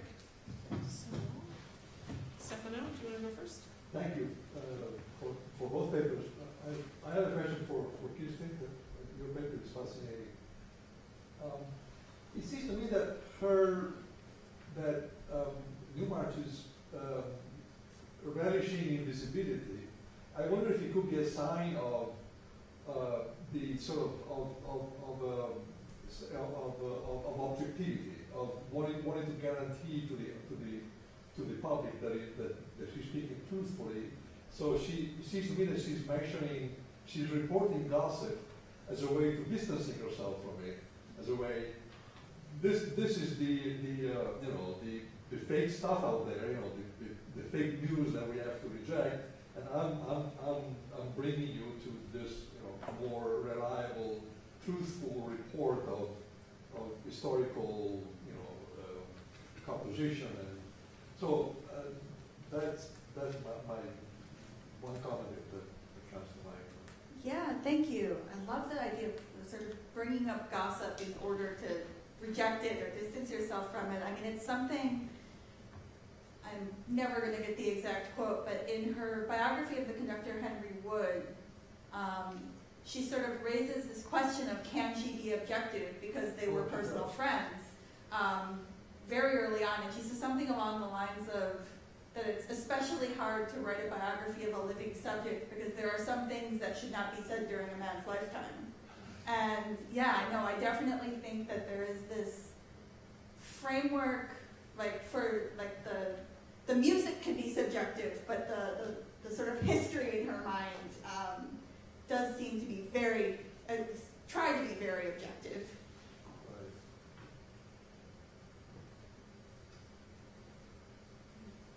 A question for Patrick. Thank you for the talk. I wonder if you would be willing to, or able to talk a little bit more about the circumstances surrounding his exile. And I don't know a ton of his biographical story. Like, was he at all connected with like the Eurasianist movement? Like the idea of like unity is something that I feel is one of these kind of concepts going around among the kind of Russian exiles of that time. So if that's something you could talk about and it's relevant to your work. Sure. I'll tell you a little his story in a nutshell. He lost his house after the revolution, had to go into kind of internal exile to a friend's dacha outside of Moscow, and then finally decided to immigrate in 1921, both because he thought maybe he would have better career prospects abroad, although that didn't turn out to be the case, and also because it was just simply uncertain how safe things would be in Russia at that point. I mean, he'd been close to being arrested, been bourgeois, things like that. He was not connected in any way, shape, or form to the Eurasianist movement because he, given his German last name, he was a few generations removed from Baltic German ancestry, basically. But his family, especially his brother, you might know Emil Mettner, was probably the most prominent figure in the Moscow symbolist movement and was known for introducing Goethe, Kant, and Wagner, and really trying to heavily influence people like Andrei Bialy in the German tradition, and that included also his brother Nikolai Mettner. So Mettner was always considered to be a German composer, although he himself kind of viewed himself as a Russian composer with German leanings. And one of the major reasons why he was obsessed with unity is because he was coming out of the German Romantic tradition, Goethe. And he hoped to find his cherished musical values in Germany when he arrived there in 1921, but he felt like it was gone, and he felt that everyone had just fallen for what he called modernist fashions and had abandoned the muse, had abandoned the proper values that humanity had discovered over centuries. Those are his terms, basically. And he did have a somewhat metaphysical view, though, of music as capable of producing collective experiences and basically of manifesting a kind of divine spiritual sense or feeling of unity on earth.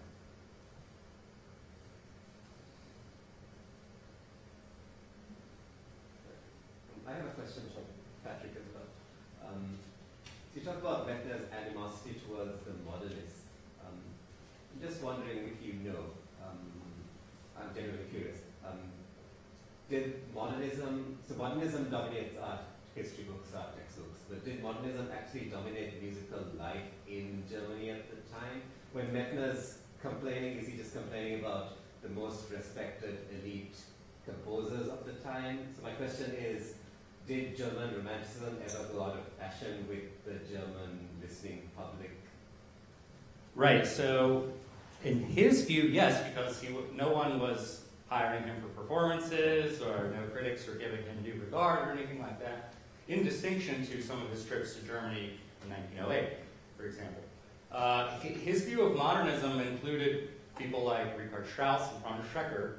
Schrecker had a post at Berlin Conservatory, if I recall, and obviously Richard Strauss was probably the most prominent composer in Germany at the time. So he kind of viewed modernism as encompassing this disintegration of the ability of the tonic to rule over large swaths of chromaticism, which included musical developments even prior to Schoenberg and Stravinsky and things like that. About Schoenberg and Stravinsky, he basically couldn't even talk about them because he viewed them as just so far gone that they were like demonic forces or something. So yeah, I mean, I think one of the important things about Menner's case is that so many music scholars today are trying to broaden the purview of modernism.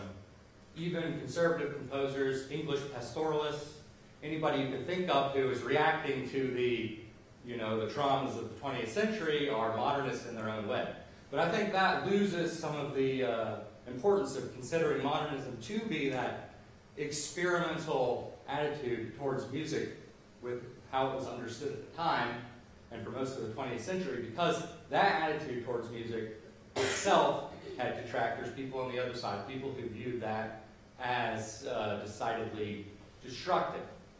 So you could try to like recoup Mettner into modernism by like, oh, look at this modulation, it's so cool, like, Brahms couldn't have even done it like that or something.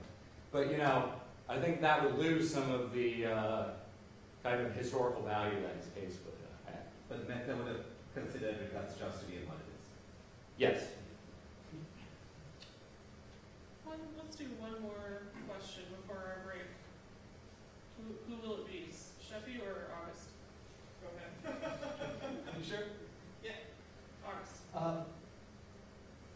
Well, it may be one of those more comment than question things, but I'm fascinated, Kristen, by the line from Newmarch comparing the programmist and the composer to psychoanalyst and patient. And in particularly, I'm curious whether Newmarch, I imagine she did, but whether you have any evidence that she read Freud. And then Freud's view that biography was essentially an impossible genre, right? Because you either couldn't write it because you didn't know anything or weren't close enough, or you were too close to be objective, right? And then thinking about Stefano's point about establishing objectivity, but doing it in a way that gives an awful lot of airtime to the gossip, right? It's this really interesting dynamic that I think can be at play too, even in the most, quote unquote, rigorously objective music analysis, right? We're always close to the music, we're always close to it in some way, and it's something that your look at Newmarch really brings out. Yeah, oh gosh, I would have to go back and look at her letters to look for on how she uses the term psychoanalysis elsewhere in some of her writings. I'm trying to think. I think it crops up in one of her Grove articles, possibly the one on Tchaikovsky, where she's talking about, again, what she sees as sort of overly autobiographical readings. I just could see her being very skeptical of that, but obviously she's grappling with exactly what Freud is talking about, where she, in some cases, wants to be extremely objective, but then she keeps writing, like she also writes, like I said, biographies of close personal friends, or she writes poetry about the music she likes, where she can be as subjective as she wants. And so it does seem to be something of great interest to her and of great kind of frustration with maybe what not just music biography or the music research more generally should be in this time. That they're just thinking a few decades after her, there's that horrible quote by Sachs, who says something in the 50s where, nowadays any girl that, transcribes something from Grove can call herself a musicologist. And of course, Newmarch was contributing to Grove in the 19-teens, so I think there's a lot to be said there about kind of who's allowed into what spaces at what time as well, and what they're able to do. Where the idea of also writing some of these biographies and program notes for a popular public was one way that women who wouldn't necessarily have access to sort of university music systems could contribute to kind of music research and intellectual life. Thank you everybody so much. It's now time for our break for coffee and cake. And that has, I believe, been set up in the lobby where you came in. So we'll go out there. I'm trying to get a final head count for who will be joining us for dinner tonight so that I can call and confirm it with the restaurant. So if you would like to join us, please come find me. I'll be up there too having cake. So thanks so much for this session.